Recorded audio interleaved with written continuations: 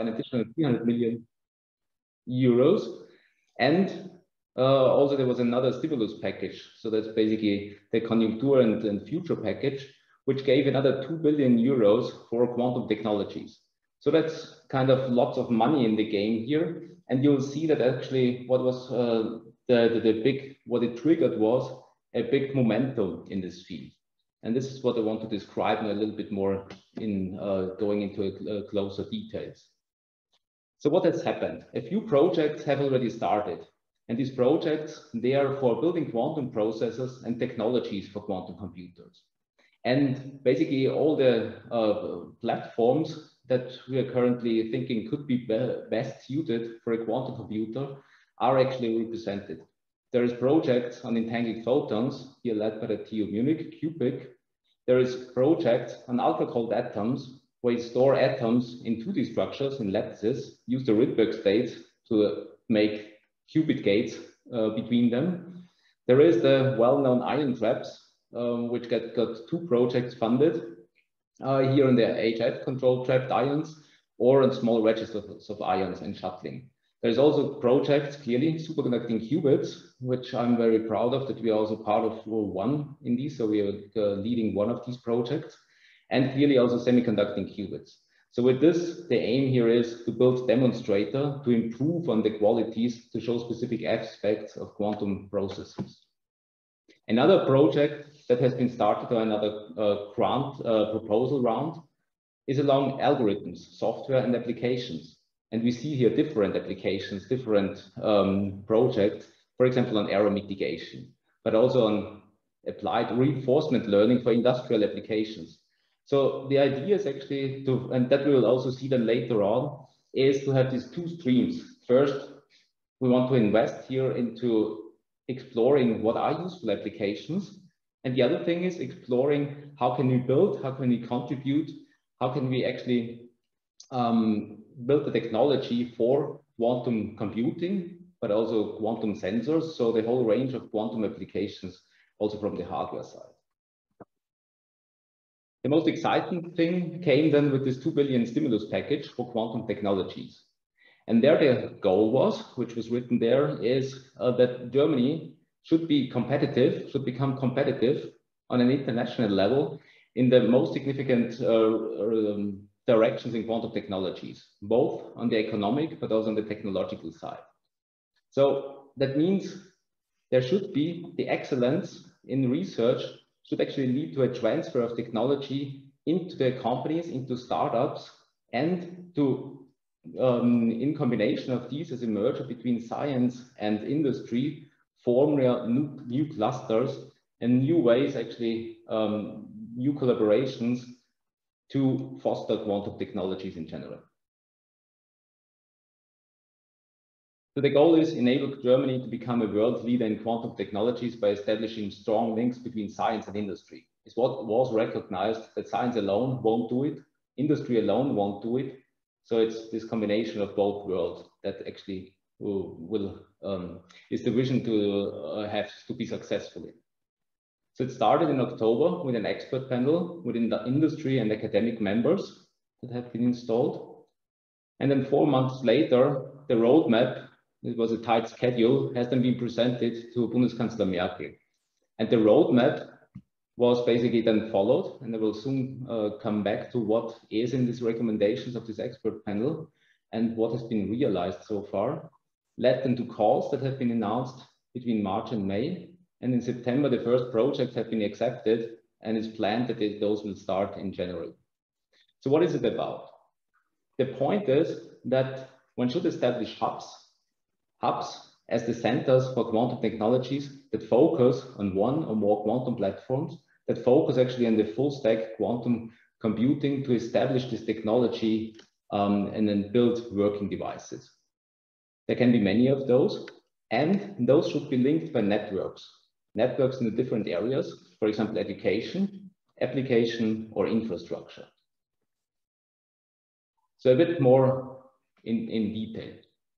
This is all along the lines of the main goal to establish sovereign quantum computing technology, or quantum technology in general, along the hardware and the applications direction. So in 5 years, the goal would be to reach to the 100 qubit level with the potential for further scaling up. 5 to 10 years, application-ready quantum processors should be reached. And clearly the long term is that we want to have this universal quantum computer that can then solve all of the problems that can be more efficiently solved on a quantum computer. The second main topic is provide existing quantum computers for applications. So not only to build them, but clearly use now what is existing to leverage also and to dig into this quantum world more deeply to know what it's about. That's in particular interesting also for science, but also for industry and commercial stakeholders. What are these hubs? As mentioned, they should be vertically integrated centers. So from the quantum hardware to the software stack. They should enable tech transfer from science into industry. And while they should focus on established quantum computing systems to just build this technology, to know how to build quantum computers, but also explore alternative technologies. In these hubs, there should be a combination of research, industry, and startups because it becomes clear that there needs to be industrialization afterwards. It cannot be a mere science and research goal. And then after 5 years, there should be an evaluation. There should be also a competitive aspect in these hubs. The connecting networks, these are based on the overarching topics to connect between the hubs. That means this recommendation was to establish application networks to explore industry relevant use cases and to provide access to existing quantum computers.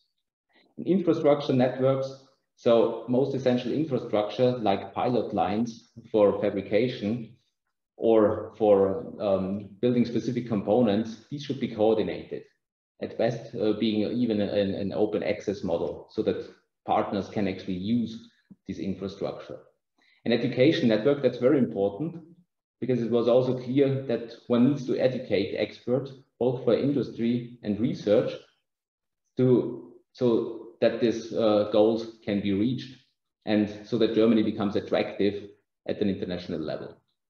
The industrialization network, that means here technology transfer should be actually fostered across Germany.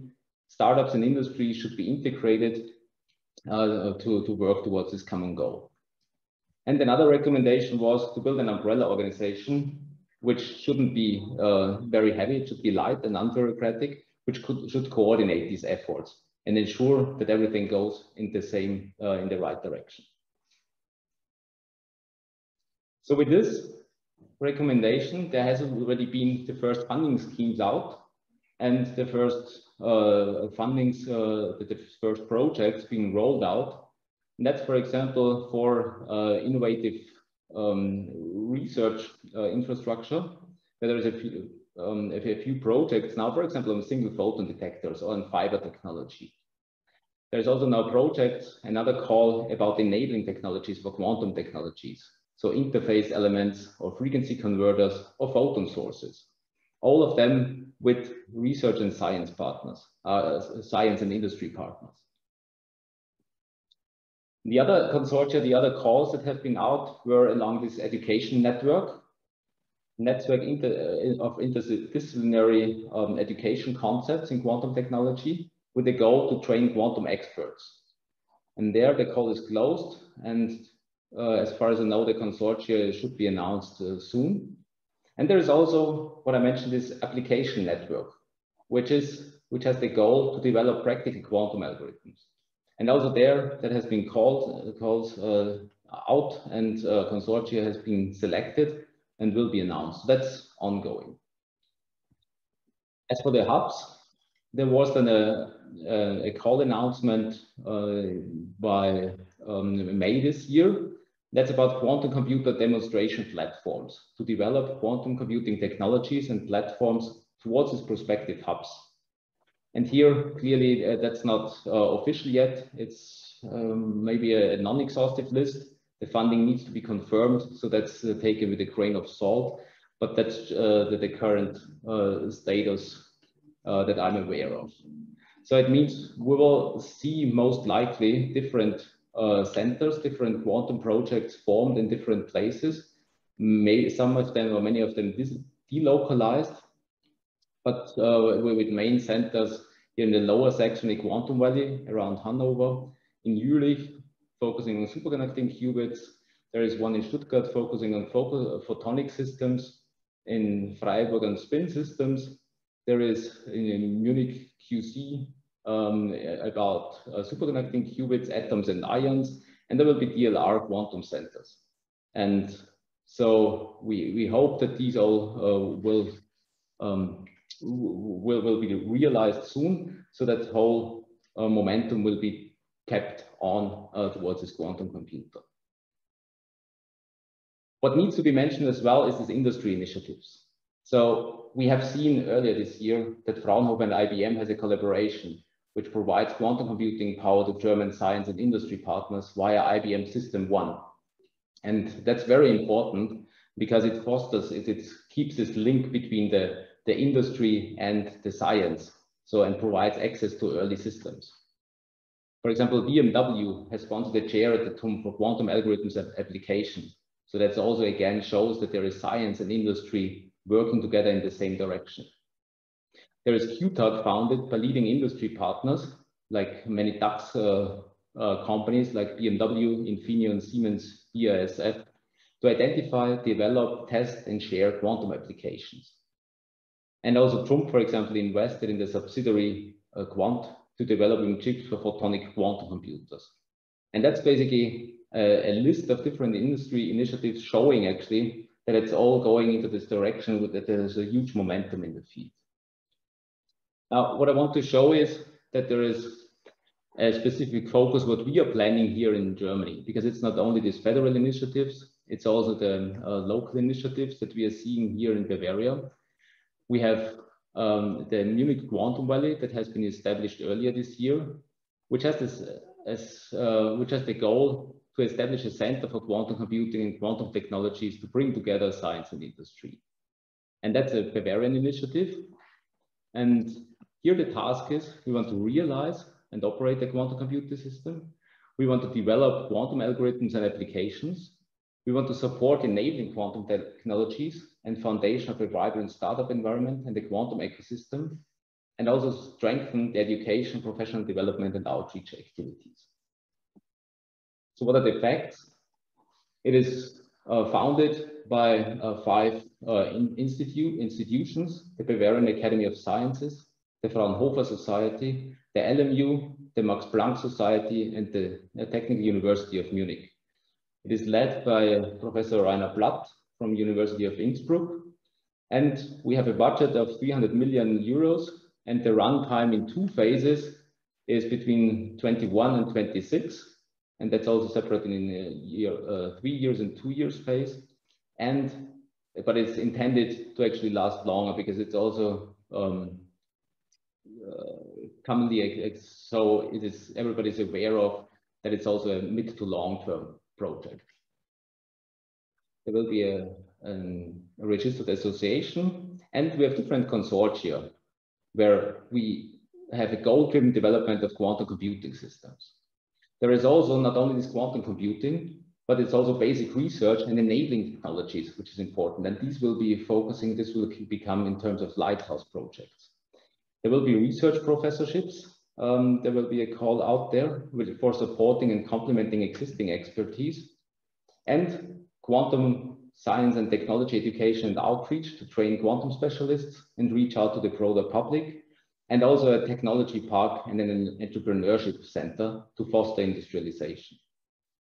So that's the whole concept with different partners, which are spread not only in Munich, but all over Bavaria. That's what's shown in this graph. So it's not a Munich only center. It is also, we want to establish and have established close links to industries and startups, also to the German quantum community, to also these other hubs and centers that are currently forming, to different German-wide BMBF projects, like these quantum computer demonstration Aufbauten that I mentioned before, in the future, like education networks, but also to European projects. That's very important. It shouldn't be a German alone initiative, but making links to quantum flagship projects or other FET open projects or training networks is essential. So where are we at the moment? We got the okay to get going for since October, and so we're in the setup and development stage. The plan is to have quantum computer demonstrators within the next 3 years to come, and then go on for NISQ type quantum computers with more qubits. That will also, in this first phase, will do hardware software engineering and make progress in the quantum technology part, so that we then on can develop error-corrected universal quantum computers. Briefly, Lighthouse project. I mentioned that it's more on the from the bottom-up approach, so supporting quantum technologies should be in these Lighthouse projects. They build on innovation and excellence in science. They should attract talents for science, research centers, and industry, and it's ambitious Bavarian wide projects. Topics can be quantum metrology, alternative hardware platforms, simulators, networks, sensors. It could be a whole stack. I don't want to go through all these details here, but we have basic platforms. One is superconducting qubits, and the other one is atoms and ions. And from there on, building the full stack until we reach these user applications. Briefly, what are these platforms? Superconducting qubits, trapped ions, and neutral atoms. What I'm interested in is building quantum processors from superconducting qubits. These are quantized nonlinear superconducting circuits. The advantages is we have fast gate operations within a few nanoseconds, high fidelity gate operations. They can be stable, and also the fabrication is scalable. And clearly, we have heard probably many times, there is also challenges around reproducibility, quantum classical crosstalk, or interface purity. The partners here I want to mention is the Fraunhofer, we have the FAU, we have Karlsruhe, we have the Leibniz Institute, we have the LRC, the TU Munich, and the WMI. And also industry partners like Infineon, IQM, Qtra, Parity QC, Cruise, Zurich Instruments. And there is two directions. One is scaling systems up, and one is innovation. So building better systems, better qubits, better connectivities. The second platform, trapped ions. Here we have qubits based on trapped calcium ions. These are manipulated by laser pulses, coherence times of more than 100 milliseconds, and high gate fidelities, and uptime of hours and days. And the big advantage is that all these qubits are identical by nature, which facilitates the fabrication. Main challenges, the scalable realizations of high performance segmented traps, and also to integrate optics and electronics into traps. Last but not least, neutral atoms. The goal is also here to build quantum processors that are scalable to more than 100 qubits. They are built on strontium atoms, neutral strontium atoms, identical qubits based on transitions in which are optically trapped, the atoms. Flexible qubits, the frequency range goes from optical to megahertz. Flexible 2D connectivity, so you can implement different graphs, which makes them quite interesting for quantum computing and simulations. Qubit lifetimes of many seconds, and gates via strong Rydberg interactions. The main challenges here, fast single qubit gates, reduction of optical crosstalk, and also to increase the technological readiness level will be the next steps to go. With this, I want to finish. Want to mention there's now lots of quantum dynamics going on in Germany. I showed a few examples what's going on at the federal level, focused on the Munich Quantum Valley where I'm working in, and thanks for your attention.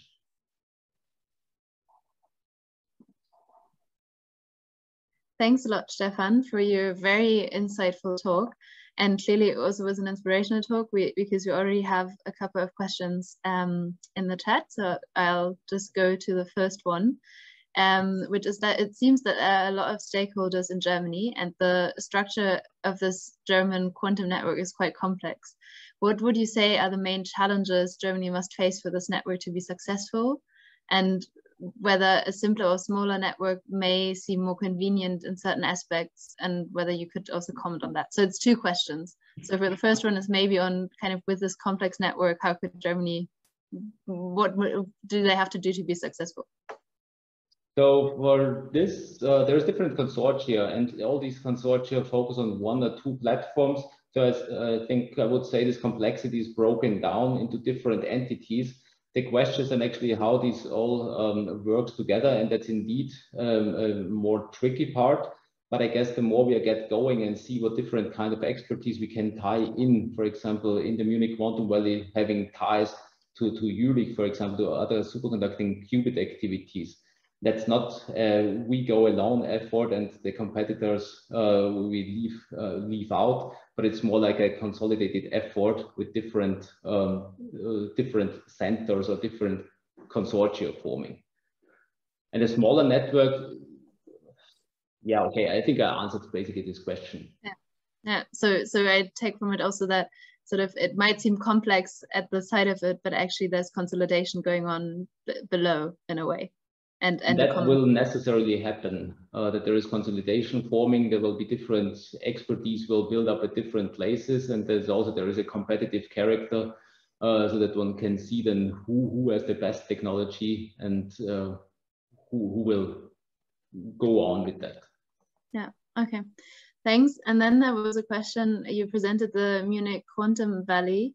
And the question is how that fits into the bigger picture of the German quantum technology networks. So the Munich Quantum Valley is basically a hub, a center where we have these three platforms. And as mentioned, it fits into this bigger picture in that we are collaborating with also the others. We are one of these centers bringing forward the vertical stack of a quantum computer. And so we are one part of the German activities and the German quantum computing initiatives. Okay. And then an attendee is asking about if they wanted to learn more about the German quantum roadmap, where could they find out more? Is there some references you can point them to? Yes, there is a link to the German quantum roadmap to this paper. And the other one is basically the many calls and the many initiatives that are coming out. I can provide a link to these. Okay, great, thanks. And then given that we're the industry days in Switzerland, we of course have a question with a Swiss perspective as well, which is that whether there's any possibility of collaboration between companies or institutions from Switzerland with the initiatives such as the Munich Quantum Valley, for example, or the broader network that you were speaking about. That I think I cannot answer in which call this goes. I mean, that's definitely will work.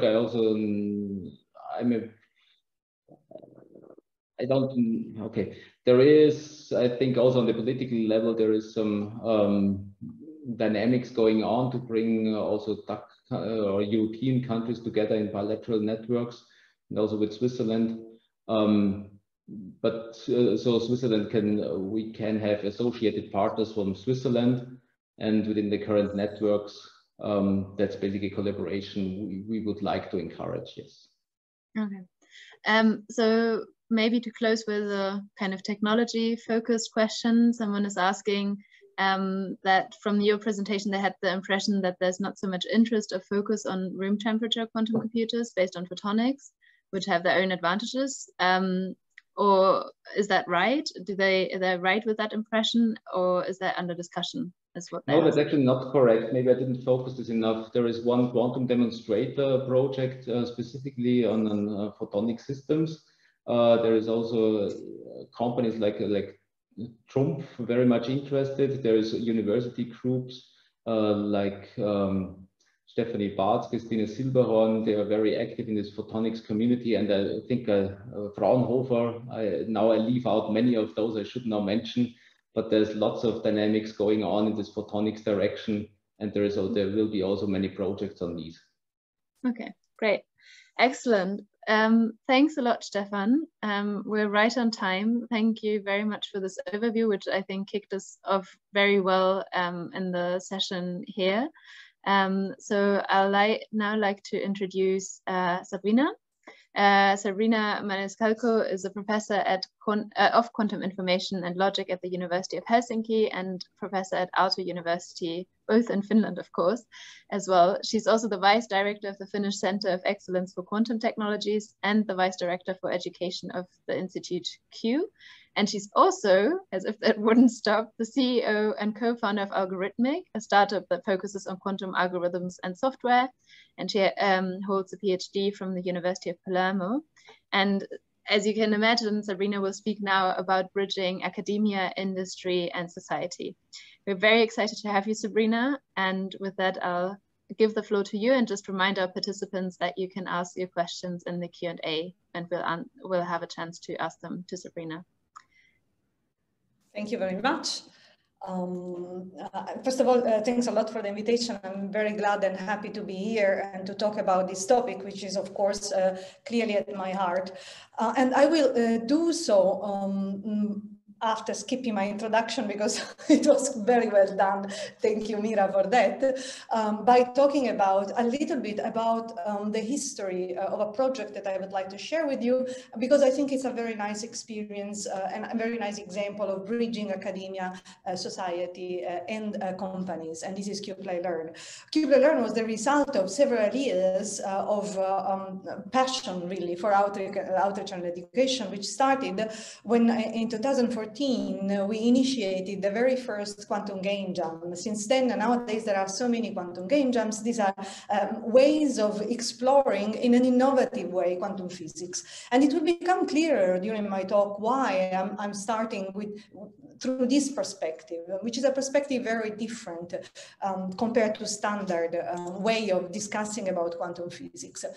We proceeded in my group by a number of science and art projects, including a quantum circus. So that was a performance of artists and quantum physicists. Over the years, as we experienced really on our skin, in a very passionate way, the interaction between quantum physicists and the general public, including schools, educators, and then eventually companies, we decided to bring all together, forming qplay-learn. And I would like to talk of qplay-learn to give an example of such a bridge, building such a bridge. So I'm telling you really, in a way, a personal story. What is qplay-learn? So qplay-learn is an online platform containing multimedia resources, so a variety of approaches for learning about quantum science and technologies in a playful way. And here I will stress the word playful. It will come back very often. There is a very deep meaning behind this. We do have a mission in qplay-learn, and this is to provide multi-level education on quantum science and technologies to everyone, regardless of their age and background. Of course, it doesn't mean that the approach is the same for everyone. We have different levels for different audiences, and there are clearly different nuances. And obviously, every tool is strictly and closely linked to the audience we have. But our mission is very general, because we believe that anyone can understand the beauty of quantum physics and the power of quantum technologies. We are not saying that everyone should become an expert in quantum technology, but we are saying that there are different degrees to which we can communicate such an important topics nowadays without becoming quantum physicists, which is of course also something important, but it's not for everyone. So we have developed, in order to do so, an innovative method which invites people to understand the quantum world in a fun, supportive, and visionary way. And I want to introduce the team, because I believe this is very important to understand the effort we are putting into this. What we are trying to do is, I really honestly think, building a new framework and a new language, because despite the mentioning to the playfulness before, we really take quantum outreach and education and retraining very seriously. And the team that you see here behind the qplay-learn is a team, all of us has a PhD in quantum physics. There are two professors with extensive experience in outreach and education, myself and Marilu Chiofalo, who is the director of Discovery. Caterina Foti is the director of qPlayLearn, a quantum physicist herself with several years of experience in outreach, and nowadays the outreach coordinator of Institute Q. And then 3 postdocs, Matteo Rossi, Guillermo Perez, and Boris Sokolov. Our fantastic director of image, which is Rada Piarisandir, and she's also a quantum physicist with a passion for storytelling and writing. She's a very creative person. And the only, let's say, non-quantum physicist is Rosario, who has a PhD in education, has worked many years in work groups in the European Commission, specifically focused on European policies on education and adult learning education in particular. He is the director of digital learning. Now, the approach of qPlayLearn is, as I said before, we believe quite different, because we believe that it is needed a holistic perspective which stems from the recognition that different types of intelligence dominate the learning processes of each individual. So each of us think in different ways. We scientists very often have a dominant logical or mathematical way of thinking, but many other people may have a more kinesthetic way of thinking. They may, some other people, and now I'm referring really to, for example, our experience with the quantum circus students who are thinking really with their head and with their body. Other people may have a more visual way of thinking. So how do we reach everyone in a way that is closest to their own way of thinking, not just our own as scientists? And for doing this, we have developed this approach which allows to build intuition and engagement through games and videos, understand physical concepts through easy to follow, but importantly, scientifically accurate description. And I will stress here scientifically accurate, because really everything we do passes through the very careful scrutiny of all this the quantum physicist theme. So we really think a lot how to find the best compromise in expressing the language through metaphors, through visual images, in a way that is as close as possible to what is scientifically accurate, even if we don't use always mathematics. And of course, then we also explain abstract concepts through mathematics if you want to reach this level. So there are different levels. It's a multi-layered ways of explaining quantum science and technologies. And that's why we initiated our adventure in qPlayLearn by identifying these 3 independent but connected pillars in a way. The first one is play, through which we build the intuition and experience. Discover, which is the stage of conceptualization where we expose the learner to an experiment, explained in simple way, but a physics experiment, which allows him to understand or start building the main concepts of physics. And then the formalization abstraction is the part of the learn stage, where we also introduce the mathematics. And now we added to this scenario the apply and imagine sections. Apply is for programming, in particular programming quantum computers, and this has been done in collaboration with the startup StrangeWorks, and eventually imagine. This is a very new baby of qPlayLearn, where we are completely and fully exposing to creativity through science and art and storytelling. So qPlayLearn, the role really of qPlayLearn is to build connections between academia, companies, schools, and citizens. So it's a container of products that we organize and curate in a very careful manner.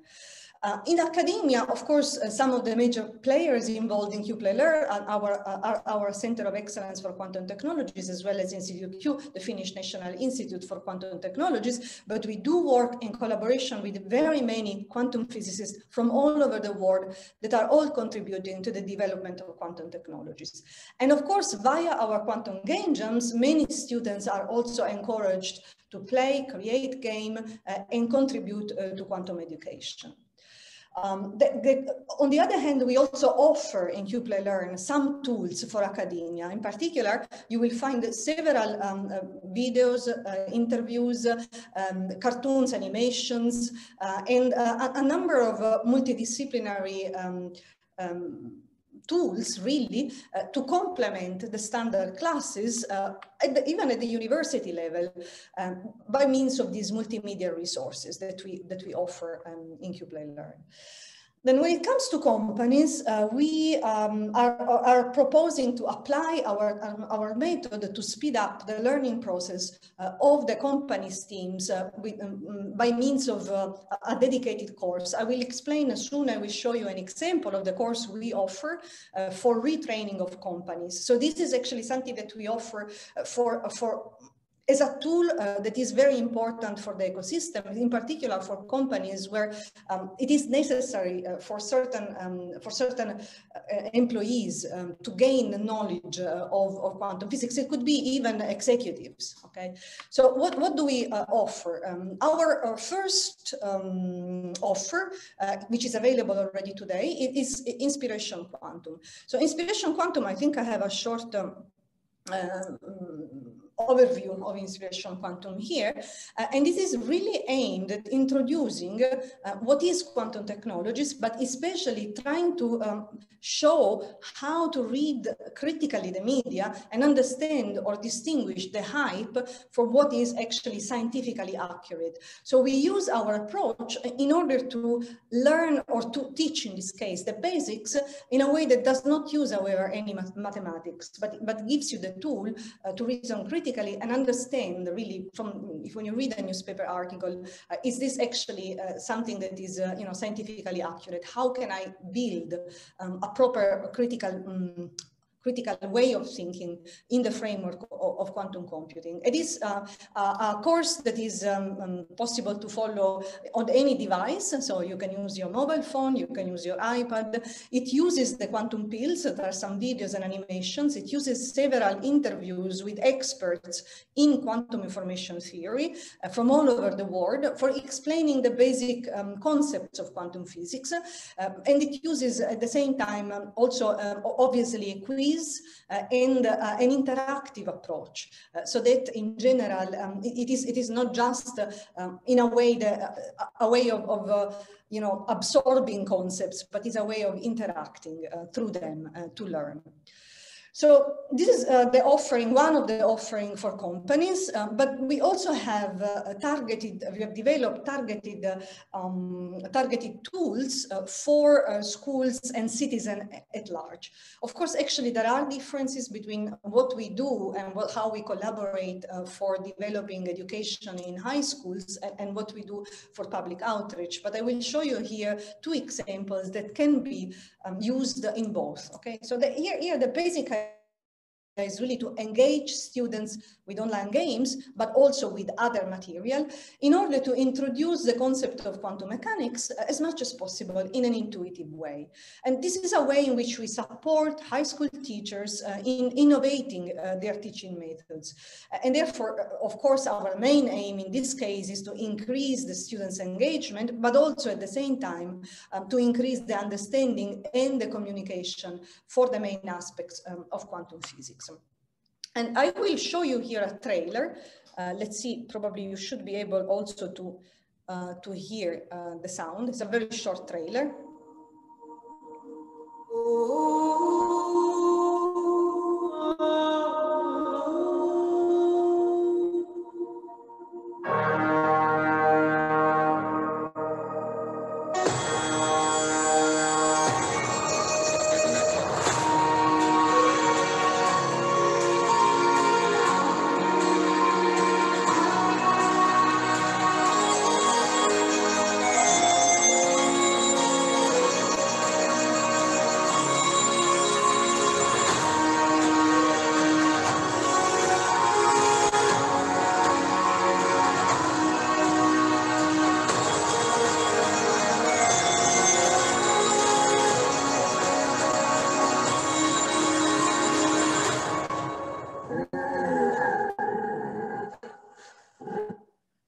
the trailer of the Photonic Trail, which is the first of the product of Imagine, so coordinated by Rada, I mentioned before, in collaboration with artist Sibel Cantola.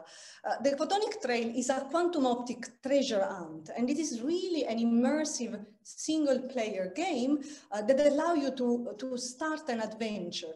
And it combines really an interesting lab, that is the one developed by Quantum Flytrap, with fantastic, beautifully written storytelling and with dedicated drawings that accompany the story. So it is a mission. And in particular, you will see it is freely available from the QPlayLearn platform. And it is simple, as I said before, it's part of Imagine. So it is our first product in Imagine, which is this environment without any restrictions. And from the page of Imagine, you will also see how to begin playing the Photonic Trail. So you will see that there are several layers. There are several missions, and you start from the first mission, and you start with a beautiful story that takes you into this fantastic world where you, the first mission is in the Parihaven, and through this storytelling and through this interactive way of learning, you will discover and you will be somehow guided, your interest will be guided towards what is the main elements of quantum optics of a real laboratory simulation, which is provided then, because this was done in collaboration with Quantum Flytrap. So there is a mission, you will be asked to solve a puzzle, and the puzzle involves learning how to place certain elements of quantum optics in order to solve the mission. And again, the mission is related to the story. So it's all connected through this underlying story. And therefore, in a way, it is very engaging and demystifies or allows not to be afraid, actually, of the quantum physics concepts. Then eventually, you have to submit your answer. And if you guess right, you can go to the second part of the challenge, which is the second experience, the second puzzle, the second mystery. And you follow these until you solve the mystery of the treasure hunt. So this is just an example of a tool that can be used in schools, but it can also be used for public outreach. In general, this the idea of QPlayLearn is not only to have experiences like the Quantum Flytrap, but to provide what we call a quantum dictionary. We call it Quest. It's really a quantum dictionary which involves the main concepts. It's an ever-growing dictionary. The next entry will be on quantum thermodynamics.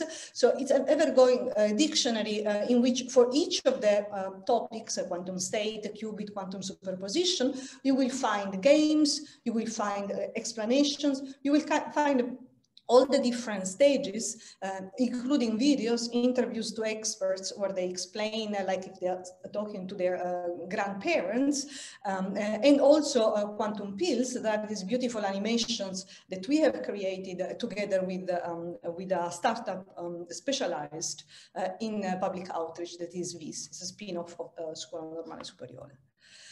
And finally, not finally, but another example that I want to give of an innovative way of teaching quantum physics, in particular, in this case, quantum computing, that I have been personally using, for example, in my quantum information course in the University of Helsinki, but it has been also used in workshops, and it is not just aimed at let's say, students with a background in quantum physics, but the nice and interesting part is that it can be used really also with people who have no experience on quantum. And this is QCards Online. QCards is a game that was born in a quantum game jam initially in 2019. It's a quantum game jam organized together with IBM in Helsinki. The Quantum Wheel was the name of the game jam, and I was actually in the team. I was one of the organizers, of course, of this quantum game jam, but I was also in the QCards team. And using this during the jam, we came up with a card game that eventually led to the first version of cue cards, and finally was continued into what is now a fully online mobile game. You see here on the right the app from where you can find it from Apple Store or Google Play. It's called Cue Cards Online, and allows to learn, or to really in a way to learn how the action of quantum gates, so how to program in a way quantum computers. And here are some screenshots from Cue Cards. First question is, have you ever played a game on a quantum computer? Why this question? Because actually Cue Cards uses a real IBM quantum computer. So each game is interfaced with an IBM quantum computer, and therefore eventually the circuits are run on the IBM quantum computers. So it's a invite friends, because it's a multiplayer game. It can be played, of course, on the mobile phone, and you will have different cards which corresponds to different logic gates, X, identity, Hadamard, and so on. So there are up to 5 players can play at the same time. Well, obviously they just have to insert their name and start playing. This is how the layout looks like. So they are given a hands of cards, X, Y, Hadamard, and so on. And the idea is that they start all from, all the players start with a qubit in 0. And at the end of the game, they have to maximize the probability by applying gates that their player, like Anna in this case, has flipped the qubit to 1. And they can play their cards on their own line or against others, on the lines of others. There are also 2 qubit gates, of course, there are control not gates, there are swap gates, and so on and so forth. And so eventually the results are either simulated or can be run on a real quantum computer. The results, of course, are these circuits that you create, and so you have to play your cards in a way to maximize the probability of flipping your qubit. And of course, when I say that it can be played by everyone, it means also that while we are at the moment developing an app tutorial, at the moment is not yet present, but in the QPlayLearn website, we have, of course, material to explain in simple way how the quantum logic gates work. So it is connected to this online material where you can very intuitively see how what is the action of the gates, and therefore learn how to better play the game. So I will conclude my talk. I just gave a very brief overview, but I will conclude my talk with just a few of the collaborations that presently are going on. There are so many projects we are developing, and I will not mention them explicitly, but I just want to mention the fact that Marilu Chiofalo is one of the co-coordinators of the pilot program on outreach and education, Quantum for You, and this is a QT for you. Okay, it's here, which is part of the quantum flagship. So it's part of the coordination and support action on outreach and education within the quantum technology flagship. We're also collaborating with CERN, in particular with the Quantum Technology Initiative. We have a long-going collaboration with IBM. And of course, many of the activities we do are part of the startup of which I'm co-CEO, which is Algorithmic, and of Institute Q, that is our National Institute for Quantum Science and Technologies. And I want to just conclude by mentioning that we are really eager always to have contributors, to have collaborators, and to involve and to have people who help us growing in a way and according to what we believe is a needed, a much needed way of interacting and communicating and creating contents to explain quantum science and technologies to everyone, and therefore to bridge the gaps and connect the different parts of the ecosystem, be it academia, startup companies, established companies, policymakers, and also, of course, the schools, because we all know that the education for creating the workforce that will lead to that is so much needed for the companies nowadays is one of the key components. And so this is what we are trying to do. And with this, I thank you for listening. Thank you very much, Sabrina, for this fascinating talk. I mean, it's really fascinating to see how much you're involved with and how the different types of activities. I mean, it's really a nice contrast also to what Stefan was talking about, the different kind of perspective approach you take. So before I start with the questions from the chat, I allow myself the authority as the host to ask you about, you mentioned policymakers towards the end. So I'm curious just how, because what we noticed when speaking to them, when they're speaking about the technology, they often find it very scary also because they're not experts, of course, in the technology. So when you speak about your work, what are the responses when you speak to policymakers or people who are not from sort of have a quantum background? Yes, yes.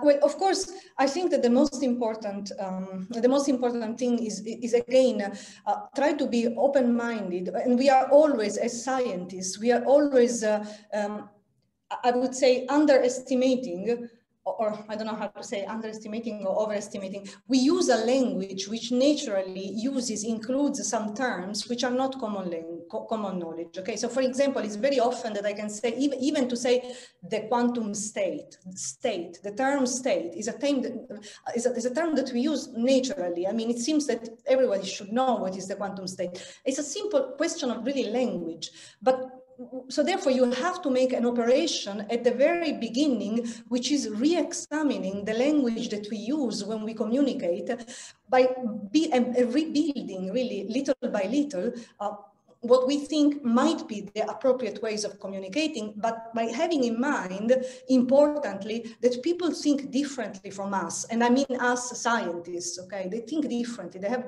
completely different backgrounds. So it's an operation that we are trying to do really at the level of the language.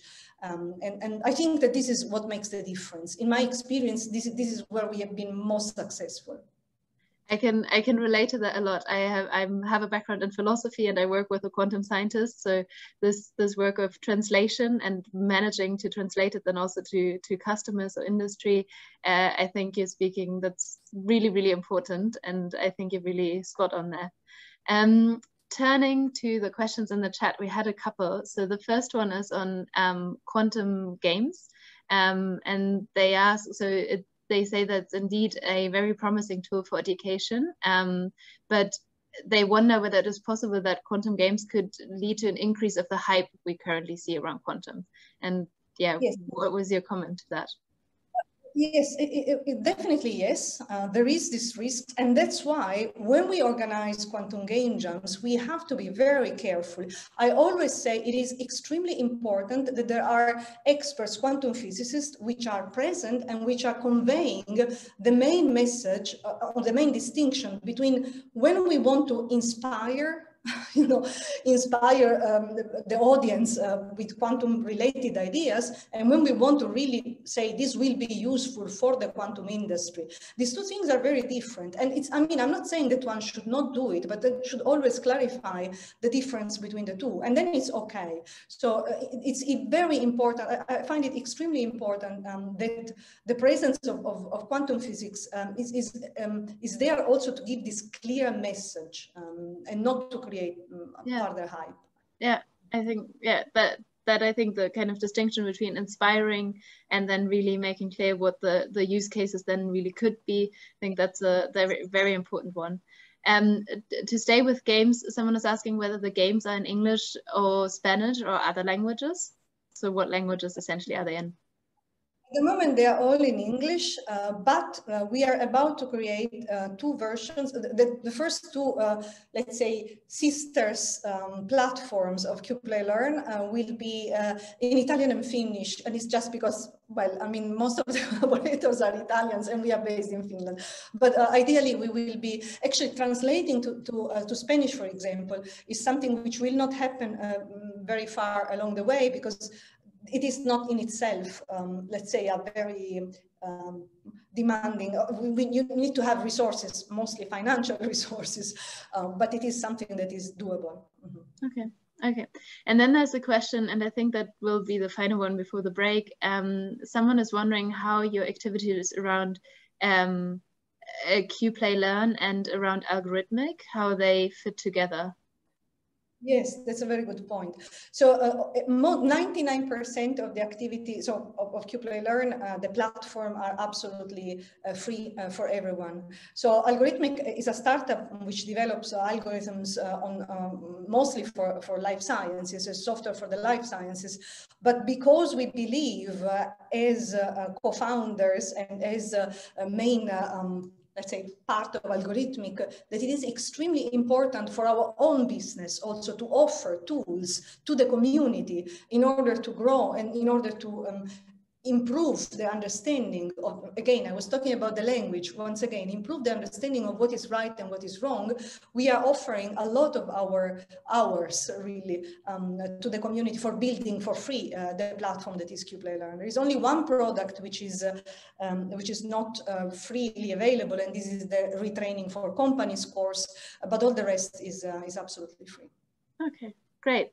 Thank you so much, Sabrina. That was really inspiring, and I think concludes perfectly the first half of our session today. We had, as I said, really Stefan on kind of more the funding structure and how that works, and then your really different approach, but also very valuable approach to making sure that quantum computing in Europe takes off. We'll have a 10-minute break now, so I encourage everyone to stand up, get a glass of water, get some coffee, move your body a little bit so that you're back with fresh brains for Amira, and Amira will speak about quantum computing applications. So join me in virtually thanking Sabrina and Stefan again, and we'll see you back in 10 minutes. Somewhere to stretch your legs. Welcome back, and I'm pleased to have Amira with me. Amira is a researcher at IBM Quantum and a PhD fellow at the University of KwaZulu-Natal. I hope I'm pronouncing that right, Amira, in South Africa. She works on the intersection of quantum mechanics and quantum machine learning, and she holds an undergraduate degree in actuarial sciences and an honors degree in quantitative finance and a master's degree in physics. And besides pursuing her PhD in quantum computing, she's an active member of numerous community-driven initiatives centered around strengthening science and technology. And Amira will speak about quantum applications. And with that, I'll just remind you that you can post questions to Amira in the Q&A, and we'll ask them to her live. And without further ado, Amira, I'm excited to listen to you. Welcome. Thank you so much, Mira. Okay, let me see if I can get this right. You tell me if you see it in full screen, yeah?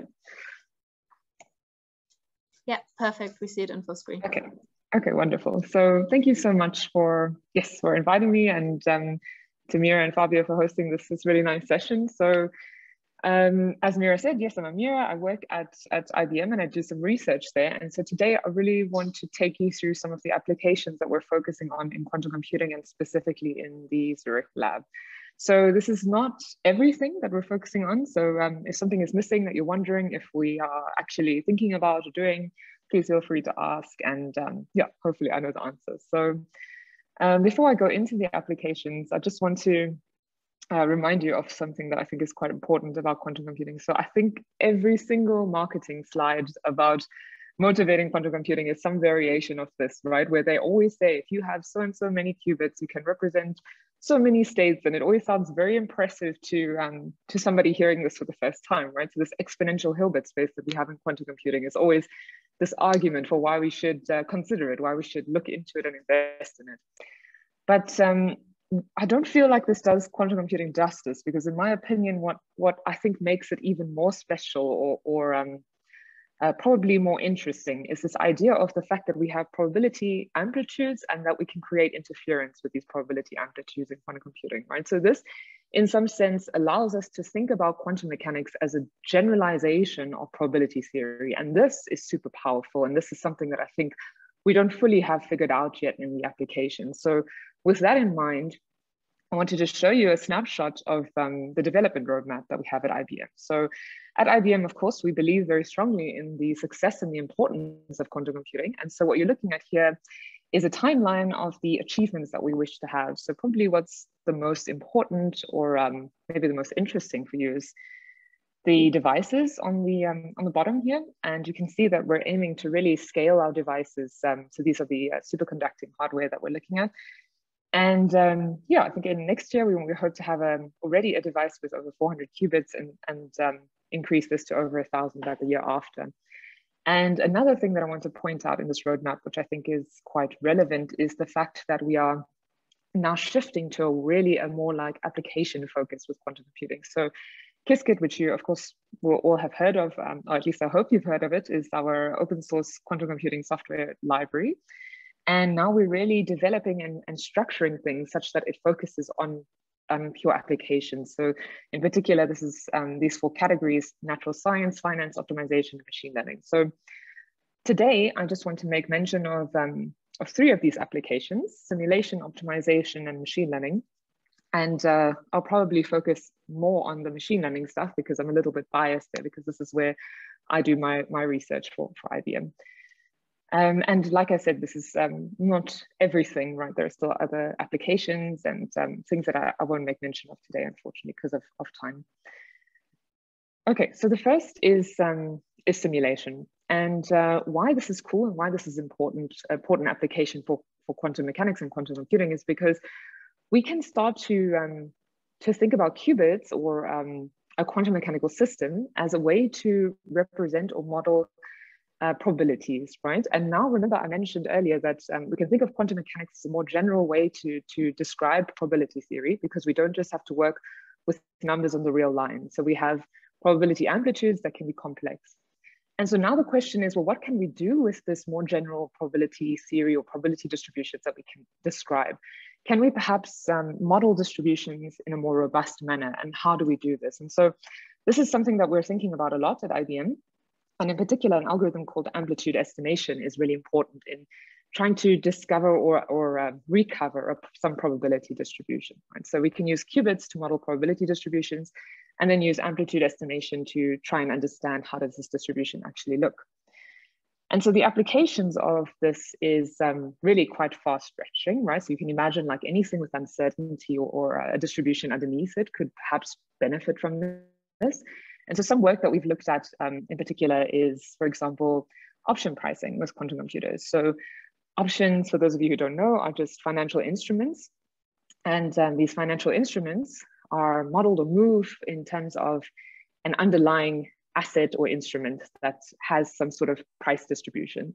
So you can imagine a stock or a share, and this has some underlying probability distribution of its price. And then this option is basically the payoff of this option depends on the movement of the underlying price or share price.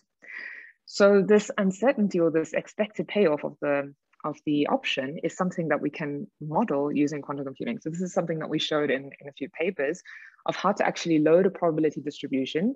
And this probability distribution governs some sort of price of an asset or some financial instrument. And then we can start to calculate interesting things like option pricing and so on. But of course, you know, there are many other things that we can do. So another interesting thing I think is this idea of modeling credit risk or risk in general, anything that involves some sort of probability of loss, or in this case, probability of default is the term used. And so if you have some probability distribution, you can try to encode this probability distribution into a quantum state, and then calculate like what is the probability of losing a certain amount, or the probability of this event occurring, and so on. And so this is, I think, quite interesting, and a lot more work can be done in this space, and especially if the probability distributions that we are trying to encode or understand are sort of quantum in nature, or perhaps quantum computing can enhance these probability distributions or these calculations and make them more robust. So here is another example of a piece of work if you're interested in this. And then I think something that's still one of my favorite examples to talk about is this idea of Monte Carlo simulation using quantum computers. So this is again a picture of the paper. So if you're interested, you can Google quantum risk analysis. But in short, what happens here is we basically use this idea of quantum amplitude estimation, which is an algorithm I mentioned earlier, which is quite important. And with that algorithm, we can show a quadratic speedup. So if you look at the graph here, you can show a quadratic speedup over a very traditional and commonly used algorithm classically call Monte Carlo simulation. So Monte Carlo simulation basically tries to understand the probability distribution of something very complicated. And so this is used all over. You can think of applications anywhere in nature and finance and so on. And so now if we can speed up this, this understanding of whatever this complicated distribution is, well, then you can imagine the implications are quite cool, right? Especially, for example, again, with risk analysis or modeling assets in real time with financial applications. So I think this is quite nice. And the paper is also very clear. So I'm probably leaving out a lot of details, but you can, of course, catch them here. And just for completeness, the reason I think, or a lot of our focus is really trying to go into new developments of this amplitude estimation algorithm that I mentioned. So amplitude estimation has been around for a very long time. And now with the fact that we finally have quantum computers available to us, we are really looking into how can we enhance this algorithm. So a few papers have come out. For example, here, this one, amplitude estimation without phase estimation, where they had some benefits to this algorithm because they were able to show good performance and good simulations, but it lacked a little bit of theoretical justification. And then conversely, a paper that came out after that, had some solid theory, but then lacked ability to scale this approach. So some of the work that we've done in this paper here with this iterative quantum amplitude estimation really tries to unify the benefits of those two approaches, where we have now some theory backing what we do, and then also some simulations and scalability of the hardware and performance. So this, I think, is also quite a nice result with this. Okay, so now going back to the applications, that was a little bit about simulation, and now a little bit about optimization. So I won't spend too much time here because I think it's rather intuitive, right? Why we would look into optimization using quantum computers, because quantum computers can very naturally handle a lot of stuff, right? I mean, as we mentioned earlier, like the exponential Hilbert space allows us to encode a lot of information in with a lot less resources. So now if we can do this, then we can start to perhaps optimize over a much larger space, state space, and more efficiently. So quadratic binary optimization, for example, unconstrained binary optimization, for example, is a very nice application where we're trying to see just exactly how quantum computers handle optimization problems and where can we apply these. So again, I will use a finance example because this is a little bit my background and what I'm used to. But you can really run wild with this, because anything that's formulated in this complicated optimization problem where you have lots of constraints and lots of variables, and as these variables grow, these problems become more and more difficult to model, quantum computers can handle this quite naturally. And so yes, so portfolio optimization, for example, is one such case where you typically try to build this thing called this efficient frontier. And so in this piece of work here, we discuss this quantum optimization approach to this method. But another cool thing that I thought came up, that I think is quite nice, that came up recently in something called a Qiskit challenge. So the Qiskit community often put together these challenges for the general public to take part in. And the most recent one posed a crop yield optimization problem. So this was also a quadratic binary optimization or quadratic optimization problem, and with real life application, right? So it was like, we have lots of different types of crops. We have a certain budget, each crop, and planting each crop affects each other crop, and the prices also interact with each other. So how do we optimize over all these variables and do this efficiently such that we save money? And so this was, I think, quite a cute problem. And of course, as this problem scales, then understanding the benefits of quantum computing becomes a lot clearer. And then just circling back to this snapshot of the development roadmap that I showed you earlier, where we're trying to really hone in using Qiskit, our coding platform, or our coding library on these applications. Optimization is one of these, right? So if you're interested, here is a link to the documentation where we have all these nice tutorials explaining different solvers and optimizers that we have and we've developed that actually integrate very nicely with the hardware as well. And I think I can make these slides available through the host so that you have access, but the recordings will probably also be available as well. So, okay. All right. And now lastly, I just want to spend the last couple of minutes on machine learning, because Yes, as I mentioned, this is where I do most of my research, but I think there's also a lot of hype around this area, and perhaps perhaps too much, but yes, hopefully I can motivate you why I think this is interesting and why we at IBM are looking at this topic. So just very quickly, quantum machine learning is this phrase or this term that people throw around quite often. But what does it actually refer to? And when we think about it at IBM, what are we specifically talking about? So very often it's cast into these four paradigms here, where you have an interplay between classical data or quantum data that is processed on a classical or quantum computer. So CC, for example, is classical data on a classical computer. So your typical traditional classical machine learning. And so at the Zurich lab in particular, what we do when we think about quantum machine learning, I would argue is mostly in this block here, where we have classical data that typically exists in the form of vectors or matrices, or however you want to think about them. And then the idea is like, how can we process this classical information, this classical data in a algorithm where part of that algorithm, or maybe even all of that algorithm, is enhanced through quantum computation. So in short, we have some classical data, we process it somehow with a quantum computer, and maybe even a classical computer, but yeah, we can just think of it as quantum. And is this interesting? Do we get some sort of benefit? And how can we understand this?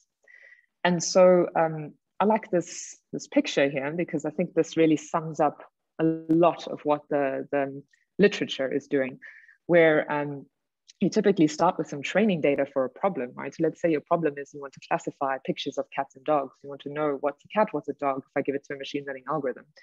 So this can act as your training data. You pass this data into a model, and that model needs to give you an answer. So I pass an image of a cat, it needs to tell me, is it a cat or a dog? And if it gets it right or wrong, then this needs to go in some sort of scoring function. And then we need to go back and we need to optimize the model. We need to tweak and we need to change it such that we get the best model, right? So in short, this idea of classical data on a quantum computer just means that we have classical data here, and this block, this model is somehow incorporating quantum computation. Okay, but the argument from a lot of people is that the advantage of most quantum machine learning algorithms is immediately destroyed because we are working with classical data and we have to still load them onto a quantum computer. And then after we have them on the quantum computer, we still have to read out and measure the system and then extract an answer from those measurements. And so any kind of speed up that we can hope for, that enhancement comes from this quantum computer, is often argued to be immediately killed because of this data loading step and this output kind of post-processing step. So this is a very good point, of course, and this does remove the advantage from a lot of known algorithms that have been posed in literature. And in particular, you know, people like to now separate these two kind of ideas, where we have algorithms that are designed and developed for something called fault-tolerant quantum computation. So when we have these quantum computers that are error-free, that are large and wonderful and can do everything, we have quantum machine learning algorithms that are written for that regime. And now the question for us in the Zurich lab at the IBM is really to look at this regime, this near-term regime, right? So where we have these noisy, small devices, these error-prone qubits, what can we actually do now with our devices for machine learning? And so a nice piece of work that went into trying to answer this question, and I put a snapshot of the title, and it appeared recently in Nature Computational Science, is really trying to investigate the power of these quantum models. So they're called quantum neural networks here, but you can think about them as simply parameterized quantum circuits. So quantum circuits where we have some parameters in there that we can play around with, we can optimize them, tweak them, change them, such that they solve some sort of machine learning task. So this piece of work really tried to investigate, okay, how do these parameterized quantum circuits, these quantum models, how do they fare against state-of-the-art classical machine learning neural networks? So the first question, of course, is like, are quantum machine learning models more powerful than these classical neural networks, right? And these classical neural networks are deemed to be extremely powerful. Of course, we know they work very well already. But taking a step back, how do we even measure power in the first place? So if you give me a statistical model, any statistical model, how do I even know its power? How do I even quantify this? And this is actually still an open question in classical literature and quantum.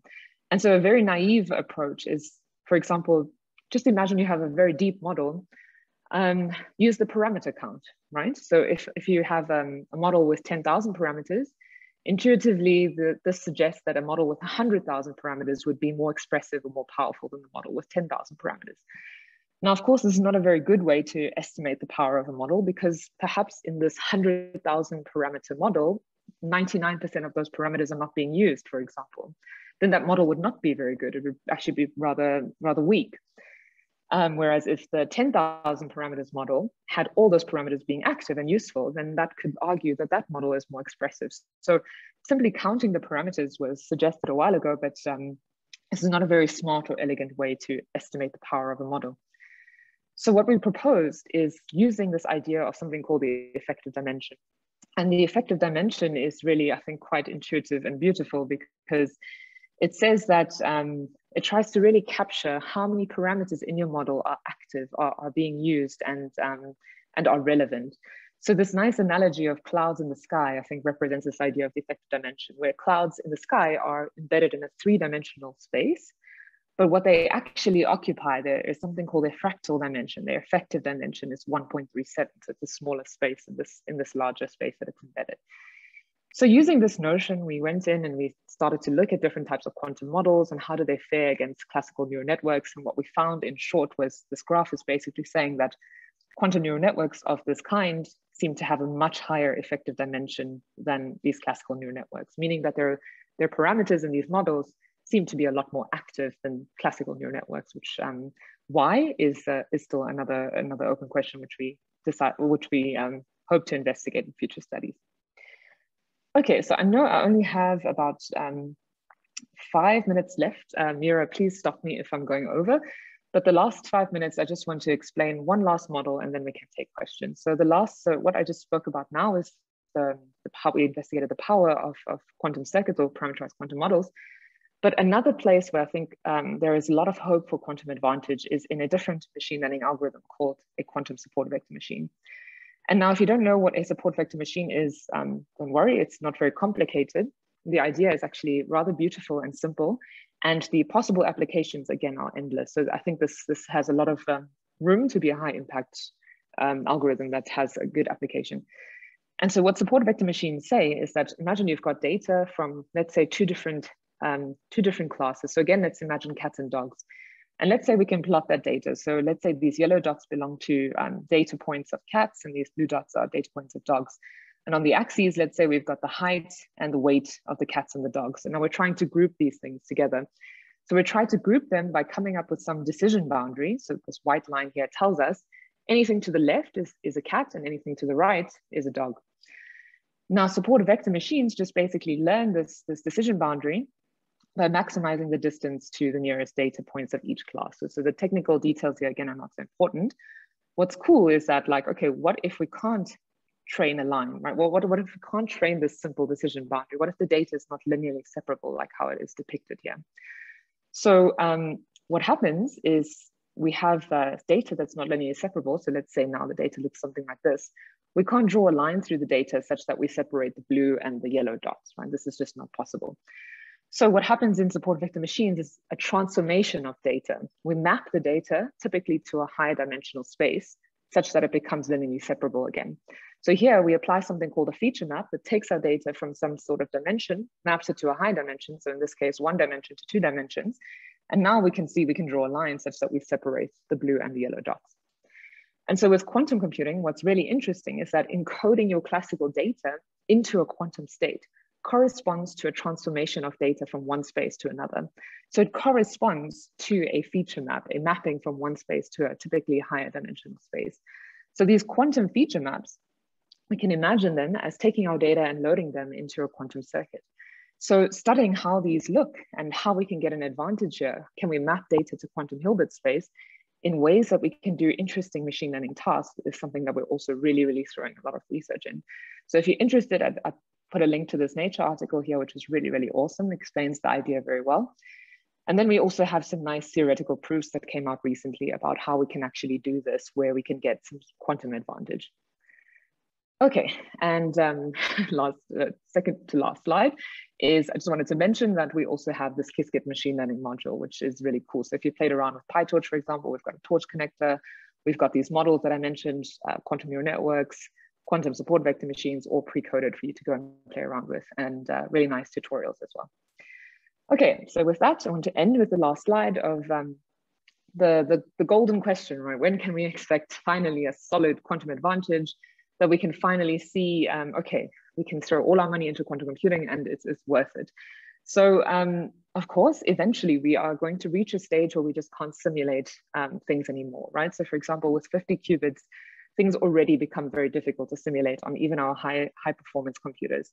So at IBM, we expect the first sort of quantum advantage to be demonstrated when we have 100 logical qubits or 100 qubits of sufficient quality. And I just put this here for fun. Like, lastly, will this advantage come from machine learning? Well, maybe. I personally hope so because I'm biased.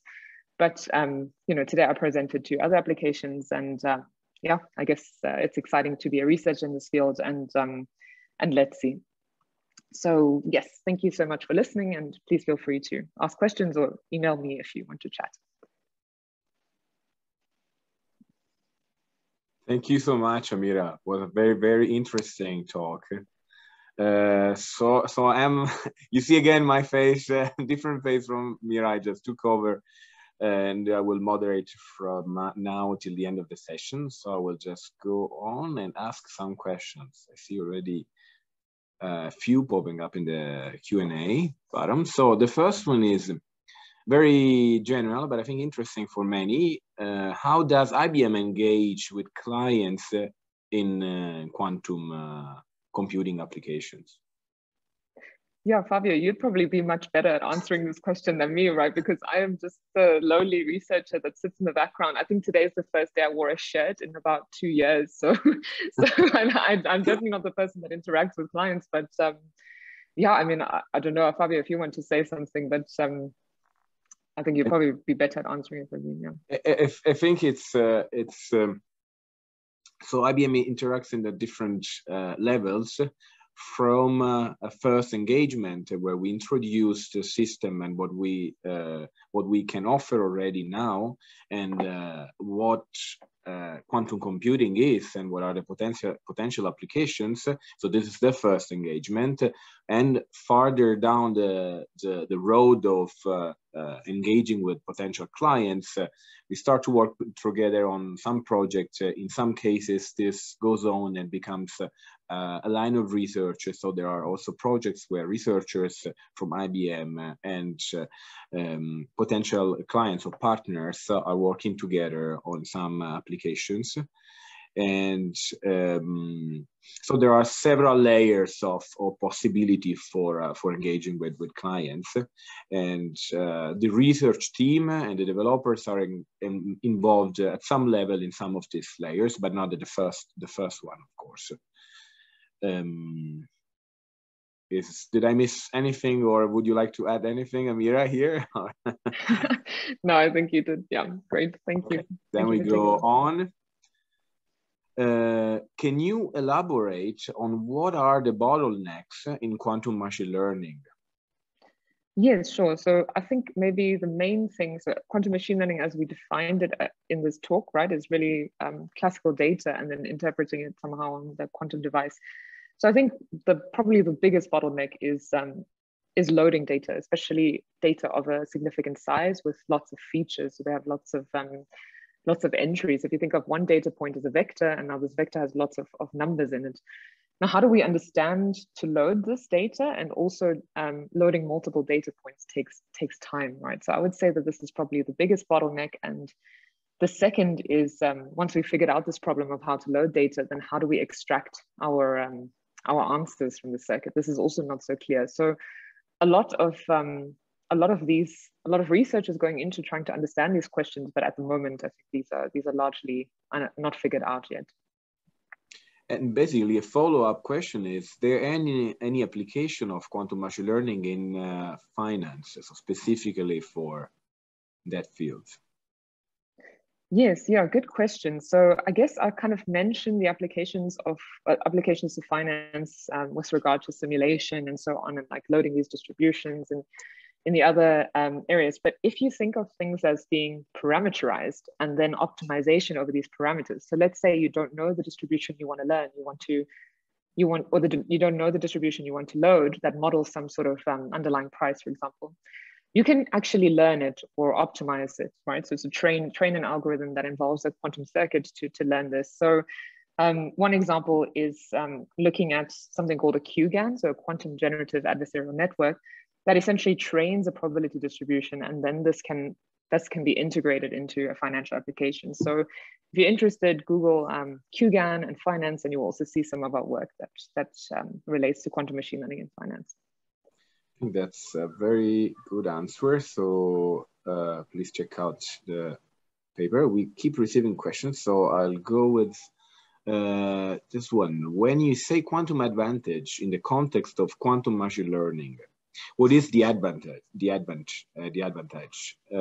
execution speed, the training speed, or the accuracy of the model? So this is a very good question. Yeah, this is a very, very nice question, because I think in the classical machine learning community, they've actually developed, in my opinion, a rather unhealthy way of thinking, in that everybody always wants to find the fastest algorithm, the algorithm that gives you, okay, 99.999% accuracy, but like the speed is all that matters, right? And now if we get caught in this trap in quantum machine learning about always chasing exponential speedups, we might miss out on other advantages that present themselves. So in my opinion, I think it's not just speed. Yes, of course, exponential speedups are amazing or important, would justify quantum computation and its use. But I think we have to really think about how we can do things differently and in a more interesting way. So I mentioned this idea of quantum feature maps, encoding data into quantum Hilbert space. If we can find something innately quantum that's interesting and good for quantum machine learning, I mean, this is, to me, is absolute gold. So I think that there are lots of different types of advantages, like the person who asked the question correctly stated, but it doesn't just end with speed ups. I would say that accuracy, of course, is also one of them, and different types of computation and applications is definitely. As always, the answer is more complicated as soon as you dig a bit into the topic. So let's continue, and we have one more related to a career path. So, which is the best path for a master's student to start a quantum career at IBM? As far as I know, I have seen, for example, at IBM Research-Zurich lab, all open positions require applicants to have a PhD. Okay, yeah, maybe I can give a piece of advice that's quite general that I think helped me a lot, is try to somehow make yourself stand out a little bit from everybody else, right? So try and perhaps maybe contribute to Qiskit's open source. Do something there that demonstrates your credibility and doesn't necessarily require you to have a formal education in something.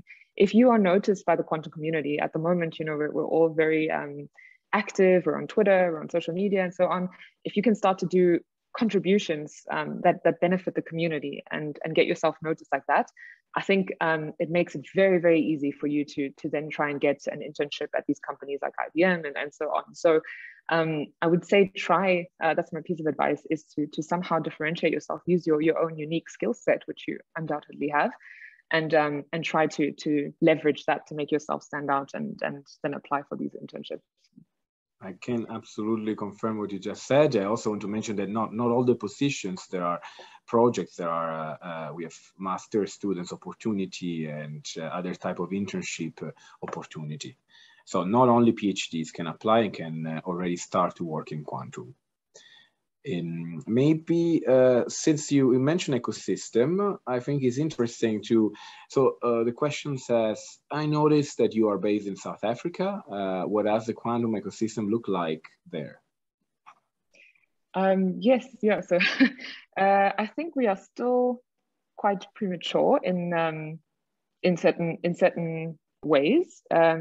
So the quantum ecosystem, at least we have some universities looking at quantum computing and the applications. We also now have national roadmap with our government drafting quantum computing as one of the things that they're going to put funding into. So it does look exciting, but I think there's a lot of opportunity for startups, for example, for more research, for hardware. I think will be a little bit hard because we need just so much funding and so much money that this might be too late. But in terms of the research, I think we are still doing some cutting edge work. And yes, yeah, I don't know. I think we are still very early, but there's a lot of excitement and a lot of interest in quantum in South Africa. It's good to see that. That is not only Europe, US, or China, but it's actually across all over the world. Maybe we take the last questions in the sake of time. So what is the typical size? That's a more technical question. What is the typical size of a simulation problem where the quadratic speed up of the amplitude estimation wins over the faster gate time of classical computers? Yeah, so I don't know this one offhand. I'd say maybe look at that quantum risk analysis paper, because there's a graph that has the system size on the x-axis and then both algorithms plotted, right? So I think the classical one was the Monte Carlo and then the amplitude estimation, and then there is a point where they cross over. And if you read off the x-axis, you'll see exactly the size of the system. So I think it depends also like on your problem and what setup you have and blah, blah, blah. So I think, yeah, just Google that quantum risk analysis paper and you should probably see it in the graph that you look at. Perhaps I will leave this question in the Q&A and you can answer maybe pointing at the paper that you just mentioned. Sure. Okay, cool. I'll do that. Perfect. Okay, then thanks a lot, Amira. It was really interesting. Now we go on and introduce the next speakers. This is Professor Jonathan Holm. Welcome, Jonathan. So a brief introduction before you take over. Professor Jonathan Holm is leading a trapped ion quantum information group at ETH in Zurich. He's also scientific advisor and scientific director of the ETH and PSI Quantum Computing Hub. He holds a PhD from University of Oxford and he became a full professor at ETH in 2019. And his research focuses on the control and manipulation of the quantum states of atomic ions for scaling up trapped ion quantum computation. So Jonathan, please, the stage is yours. Okay.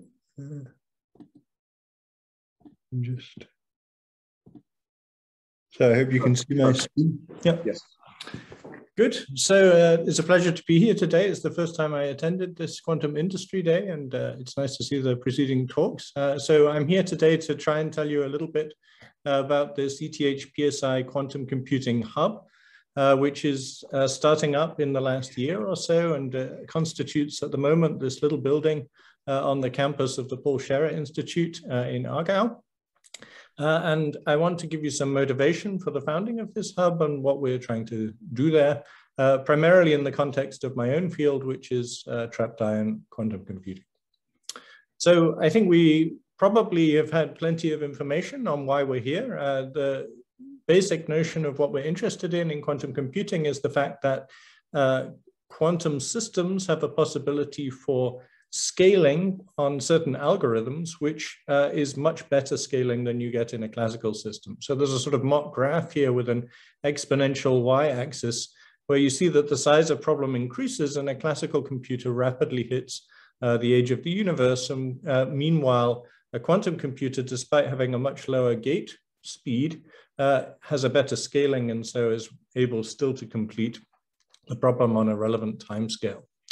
And of course, this field really was founded in the 1980s, probably was given its biggest push by the invention of algorithms that could exhibit this scaling for relevant tasks. And the most famous of those is Shor's algorithm for cracking, for instance, the keys that we have in RSA cryptography. But more broadly, the notion is that previously incomputable problems, problems that even our biggest supercomputers cannot cope with, become accessible. And I think as we saw in the previous talk, there's a lot of interest, speculation, etc., because a lot of people have problems that they don't know how to do on classical computers or that they know scale badly. And there's this possibility now for quantum computers to access in a more efficient way and make possible some of these algorithms. And there's really broad and unknown scope there. I think that's part of what you see explored in the previous talk, is that people are exploring the many possibilities this may add, and we're still learning about where this may be applied. But of course, this also creates the possibility for quantum computing to be greatly disruptive, and that's of importance to the economy. So one of the things we can ask if we think about problems and we try and get a concrete problem and ask what size of quantum computer do we need to solve these problems? And that was something that kind of obsessed one of my colleagues a few years ago. That was Matthias Treuer, who's now working for Microsoft. And he then got together with chemists, Markus Reyer at ETH, and they were considering the Haber process, if you like, and the fact that plants seem to fix nitrogen from the air in a much more energy efficient way than we have in our industrial processes today. So the interest in this problem is it's got a major industrial implication. And at the heart of the problem lies the understanding of a molecule. And of course, that at some level is a physics problem. And so it's got a very clear analogy that a quantum computer, or that there is a sort of case to be made that quantum computers offer speed up for physics problems. In fact, most of the time, that's the most natural speed up that you can see for quantum computers. But the challenge comes in what you see at the bottom here. So they made estimates of what it would take to for a quantum computer to outperform the best classical algorithms and produce a useful result for this molecule. And what you see is required is about 1 million qubits and 10 to the 17 gates. So I'm going to put that in context in a moment, but that's very, very far beyond anything that we have in the laboratory today. And so it presents a huge challenge with regards to scaling. Okay, so that's going to be the main challenge that we have going forward. It's, I would guess, going to take a couple of decades or so to get to quantum computers of this size. And there's a major technology and science challenge to making that happen. So where are we with quantum computers today? I think we've seen results in various technologies. Some of the ones that you'll hear most about are, for instance, the IBM quantum computers or the Google systems that are working with superconducting circuits. The system I work with, I think, has very equivalent performance, if not even better in many regards. That's these trapped atomic ions. Last week saw the floating of IonQ on the New York Stock Exchange.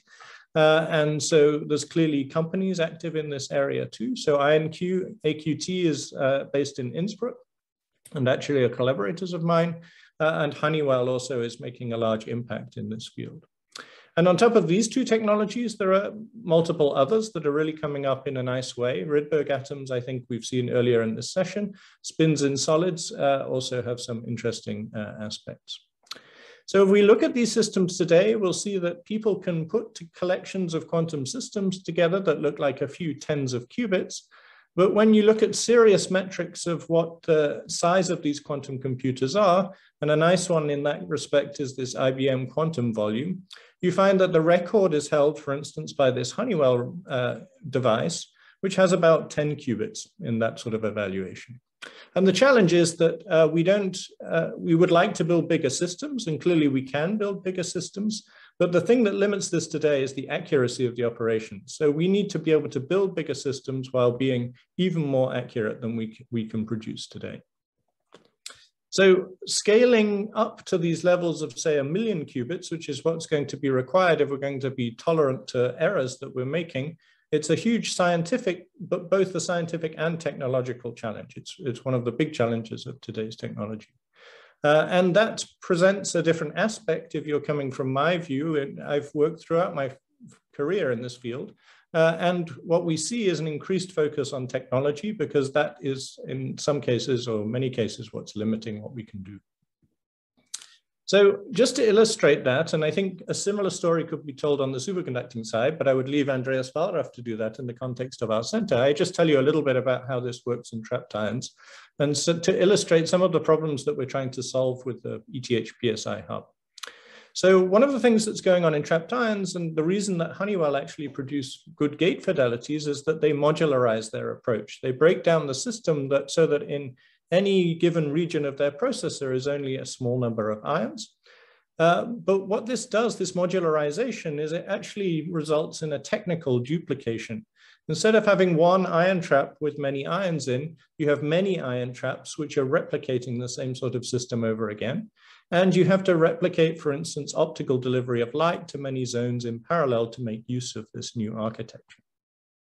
So it's not the only approach to modularizing ion traps, but in both cases, the technical complexity goes up dramatically once you choose this modularization approach. Yeah? So somehow there's a hurdle before you can actually get to the scales that some of the other devices people are running can achieve. And one of the challenges, and I'm going to use it to illustrate the challenges we have in our lab, is just the optics. So if you came to my lab, and still if you come to one of my labs, you would see really a massive optics all over an optical table, because everything is an optical beam in free space. And what we've done in the last few years is to change the picture of that. And the change that we make now is that instead of delivering light through free space, there's a bundle of fibers going into a cryostat which bring the light into the ion trap chip, which the ions are trapped just above the chip. And the key to that has been to introduce integrated photonics. So it's the fabrication, microfabrication, allows us to integrate photonic waveguides into the structure of the trap, allows us to make structures that can deliver the light out of the trap to hit the ions. So how does this look? As a process, what this looks like is that we draw up designs of where we want waveguides to be. We design couplers, grating couplers to deliver light, and we send these out to a commercial foundry who then make a die with multiple wafers on, and each of these, if you like, or multiple dies on a wafer, I should say, and each of these has many designs for different ion traps. And then we pick one of those, we mount it up in our cryostat. Here you see the electrical connections wire bonded on. Here is actually where the bundle of fibers are. And we run that in a cryostat and we try and perform quantum gates. And I think one of the nice surprises that we worked very hard at the coupling efficiency to try and get as much light onto these chips as possible, was that our gates produced in this system were actually as good as the gates we could produce in free space. And that was really one of the first shots that we have using this integrated optics. But there's another challenge that comes once you start to react to what gets produced in a commercial foundry. And you see it here that many designs came out in a single run from this commercial foundry. And so their turnaround times are actually much faster than our turnaround times. So somehow we start to be a bottleneck because the testing time becomes precious. And that's a little bit of a problem of the organization of our university lab. So in the next generation, we're going to go further. We want to fully integrate all the optical delivery, which we didn't do so far. So far, we introduced visible and infrared light. Now we need to introduce also ultraviolet light by introducing more materials into the structure of the trap. And this is going to allow us to fully integrate all of the light sources that we use in our experiments. And that really is a key because it starts to make you think I can scale, right? So suddenly, instead of dealing with an ion trap that has a single zone with 30 ions in, this wafer layout that you're seeing here, which is something that's in our designs, has 1, 2, 3, 4 by 5 zones in which we'll be able to trap similar ion trap systems. And all of them are supplied by light coming from integrated optics. So we see here that commercial fabrication, if you like, makes a breakthrough in our ability to run many parts in parallel. But the challenge of that will be new. We then have to calibrate all these systems in parallel. And that's really, again, an engineering challenge. It's about how to automate everything that we're doing. Yeah? So there's a different challenge to the usual university challenge. That is, automation has to be key to calibrating the system. And we think further than that. So in the next phase, this is sort of a cartoon of what might be involved. What I've told you about so far is sort of optical wiring. These little blue things are these grating couplers for delivering light. But in the next phase, what we think about is modulating light on chip. So we need electro-optic devices or acousto-optics on chip, having detection of single ions on chip. So again, devices that convert light into electrical signals that we can use for readout. And another part of it, and another increasing complexity that I didn't mention, is that there are lots of electrodes on these traps, and they all need to be supplied by voltages. And there, again, just an illustration coming from a sort of neighbor lab, if you like, a lab that we are familiar with is at Lincoln Laboratories. where they started to say to themselves, okay, so let's take these electrodes and supply them with integrated DACs, which can then are integrated at the cryojet in the cryostat inside the trap, and so take the complexity of delivering many channels of electrical signal to something that's embedded in the trap structure itself. So this fabrication challenge then is one where we need interfaces between foundries and between laboratories. One of the things that we've also been working on in the last few years in the context of a FET Open project is this Piedmont project. And you see that that links Infineon, who are a major semiconductor manufacturer in Europe, to Innsbruck, that's Rainer Blatt's group, and ourselves sitting at Research-Zurich. So Infineon, what can they do? They're one of the major MEMS fabs, if you like. They've got a research fab in Villach in Austria. So they can produce a pretty advanced fabrication stack-up. And then they deliver these. They do some preliminary testing. Yeah, they deliver a whole wafer of maybe 100 of these. And then we get to package them up and test them in our cryogenic system, which is done by a researcher in my lab. And similar to the problem with a system where we instigate, so we order our chips from Lyonix, here is a situation where Infineon are ready to deliver chips on a fast turnaround time. And we run into the same university problem that we have our own interests and things that we would like to do in the lab. And what's needed here is a testing bed for people to bring their technologies and try it out. So that's the motivation really for this ETH-BSI Joint Quantum Computing Hub. It's to take the fact that at ETH-Zurich, we have both in trapped ions and superconducting qubits, world-leading teams in quantum computing and a lot of knowledge in quantum computing. And I should say that the knowledge expands beyond superconductors and ions, but at the moment, these being the primary candidates in quantum computing, this is a good place to start. Yeah. The challenge here is that we work with small teams, with students who have to get results which maybe are not aligned with these fast testing timescales. And we would like to align that with PSI because PSI does have experience of larger user experiences, if you like, and operates large facilities. So what we want to do is to unite that in a collaborative effort towards large-scale quantum computing. So just as an illustration of the things that PSI does that are border science and technology in exactly the sort of way which we think could be interesting, here is a detector for the CMS experiment at CERN, okay? And what this is arrays of thousands of detector modules, each one which is a multi-pixel device with sort of direct processing of data because there's massive amount of data in these detectors. And PSI there, they make unusual chips, right? They start to combine a chip, which is a silicon sensor chip, to read out chips that's got different properties with bump bonds that, for instance, can link the two. And this sort of interesting fabrication driven by the science, which makes clever use of CMOS, interchips connects and data processing, is very similar to the sort of packaging and technological challenges we're facing in quantum computing today. So the start of this project is going to be in superconducting qubits led by Andreas Wallraff, in trapped ions led by myself. You see that these two systems, once they're in a cryostat, look very similar, but they're very different technologies indeed, okay?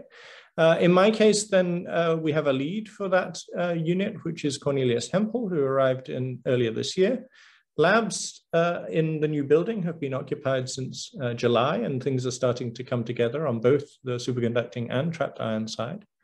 And what are our aims? Our initial aims are sort of to go towards 100 qubit systems, if you like, which may be accessible remotely to realize many qubit platforms available to the scientific community, offer a testing bed for companies and to test their technologies, which are relevant to quantum computing, and build up a long-term technical expertise, which can be relevant to developing new systems.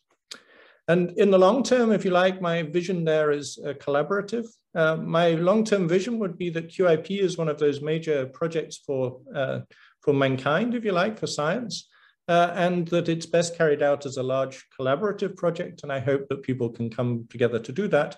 And hopefully PSI creates a good bed for us to do that. But one of the very important things is certainly the synergies between PSI lab and the ETH lab.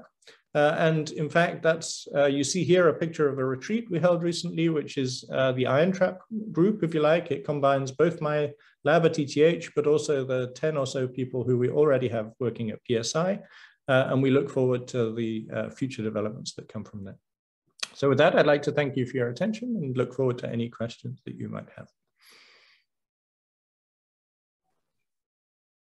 Thank you very much, Jonathan. This was a very enlightening presentation on how this new collaboration, besides the research that you are currently leading. It's very interesting to see how this fits also in the Swiss landscape and how this is going to bring further, definitely, the quantum technology, both the technology and the science in Switzerland. So we'll start reading some questions. The first one is there any connectivity between multiple ion traps on the same chip? And then in this parallel chip design, can ions in different traps be entangled? Mm-hmm. So I think yeah, okay, I could sort of take it back. The main component of this approach is indeed to be modular, but the thing that links ions or links information in different regions together is the fact that these ions are movable throughout the trap. And so this mock-up is very much a cartoon, but the idea is that each of these gold things is an electrode that you can apply a time-varying voltage to. And this allows you to shuttle information between different zones of the trap. Yeah. Now, in the device that I showed, the initial idea, because part of the challenge is just to get that system running, the initial idea will be that we'll be able to do shuttling along a line, but the aim, if you like, is to be able to do that in a parallelized fashion such that we can have linked systems along multiple lines.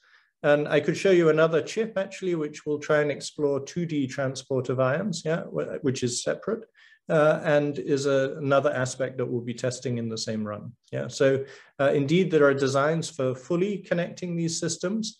The way the Honeywell system works today is that it's a fully connected system, but actually all the ions are held along a line in about 3 zones, maybe 3 to 5 zones. Yeah. So in that sense, these integrated devices will realize that same level of control, but so far it won't be a fully connected 20 zone system. Yeah. And maybe as a follow-up question, is there any plan also for developing chips in parallel that would be linked and connected to each other? Yeah, I think that's certainly on the roadmap. Yeah, I think we need to take things as we can grab them, if you like. So this is our focus at the moment, is more on a single chip. The need for, I mean, that's where, in a sense, the modularization by photonic links comes in. And one of the thoughts might be that there might be possible to integrate grading couplers that can pick up single photons. But we, at the moment, would just like to start with grading couplers that can pick up photons from the ions and be used for detection. And so we will, again, that will be something that's considered in the next generation, yeah, in this next run. And now the next question fits actually very well with what we are discussing right now. So what is the main technological challenge for scaling up with trapped ions? Is the optics, is the electronics integration? So if you can comment on that. I think, I mean, in a certain sense, it all comes together, right? And scaling for anyone, I think, means a myriad of things coming together, and is actually, this is the challenge very often, yeah. So certainly, I think I've been very encouraged by how well the integrated optics has worked in our very first try, where, you know, the first gates we did were sort of within an order of magnitude of the very best gates in any approach, yeah, of quantum computing. So that's very encouraging, but there were certainly some bugs with these chips that we haven't yet solved, and hopefully are solved in the next generation. Yeah.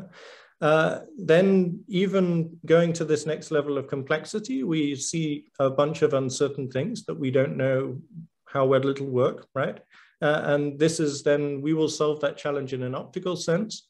Probably separately at the moment, we will try and solve the electronics challenge. So looking at DACs, which are integrated into the system.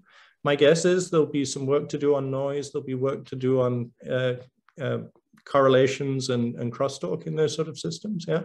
And then there's the case of putting these two types of system together. And I think that's where I actually find this CMS detector very interesting. There are two chips there, one which has got one type of fabrication, one which has got another type of fabrication, which get bonded together in the end.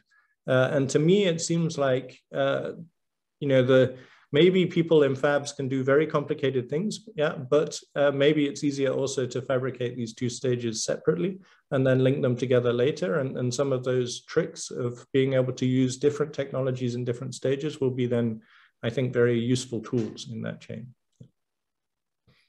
Thank you. We have another question. So with ion traps, there is no need to have a digital, actually that's the question. So is there any need to have a digital to analog converter? Digital to analog converter. Well, so these voltages on these electrodes are analog voltages, yeah? So in the sense that these are continuous waveforms we apply in order to, let me put it crudely, to gently move these ions around, right? If you suddenly switch a voltage on an electrode, then the ion will get a kick and then it won't be very happy for a little while. So you want to do this fairly smoothly. So this is why you see digital to analog converters. Is it strictly necessary? Maybe not. Maybe it could be a digital signal that just gets very heavily filtered. But certainly some sort of filtering or smoothing is required. And the DACs at the moment are what we're used to using. I do think there's a room for projects in saying, do we experimentally even need DACs? Could we get away with just well-timed digital signals which get filtered in an appropriate way? That's something we had on our agenda for a while without ever having a student who did it yet. Yeah. So in the near future, we'll see, I guess, more on the digital analog converter. Yeah, let's see. If we can reduce the bits, that's very powerful, right? So somehow, if you look at heat dissipation and things on these sort of systems, the more bits you have, the more problems you have. If you want to be low dissipation, you want just low bit counts. And I guess we could get away with that, but we haven't mapped that out yet. Yeah, indeed. I think it is one of the main challenges for every platform that is working on quantum computing in general. Mm-hmm. Okay, thank you so much, Jonathan. It was a very insightful and very interesting to learn more about this research on trapped ions and on the PSI ETH quantum hub. So thank you again. Now we move on to the next speaker in the agenda, who's Professor Eduardo Miranda. Eduardo, you're there. Perfect. I will briefly introduce you, and then the stage will be yours. So Eduardo is a composer and artificial intelligence scientist. He's professor in computer music at the University of Plymouth in UK. He's director of the Interdisciplinary Center for Computer Music Research. His book, Handbook on Artificial Intelligence for Music, has recently been published by Springer. And him and his team are pioneering researching into quantum computing applied to musical creativity, which is clearly the topic of this talk. So without no further ado, please, Eduardo, go on. You already can see you're taking over the screen, so I'll just mute myself. Can you see my yes, my screen? Okay. Thank you. Okay, well, thank you, Fabio, for this introduction, and thank you for inviting me to speak in this session. I've been listening to the previous talks, very interesting things for me to learn as well. So, as Fabio briefly mentioned, I'm a composer, and I've been working with computers to compose music for over the last 30 years or so. And obviously, I'm very excited about the developments in quantum computing technology and its potential impact to music and the music industry in general. So in this talk, I will briefly contextualize my research. I will overview very briefly the quantum computing landscape in the UK. Then I will argue for why music in quantum computers, why I think it's interesting to develop work in this area. Then I will introduce you very briefly to the QTune project, which is a project that I've been developing in my research lab here in Plymouth. And I will end with a very brief account on this international landscape that is emerging around this area of quantum computer music.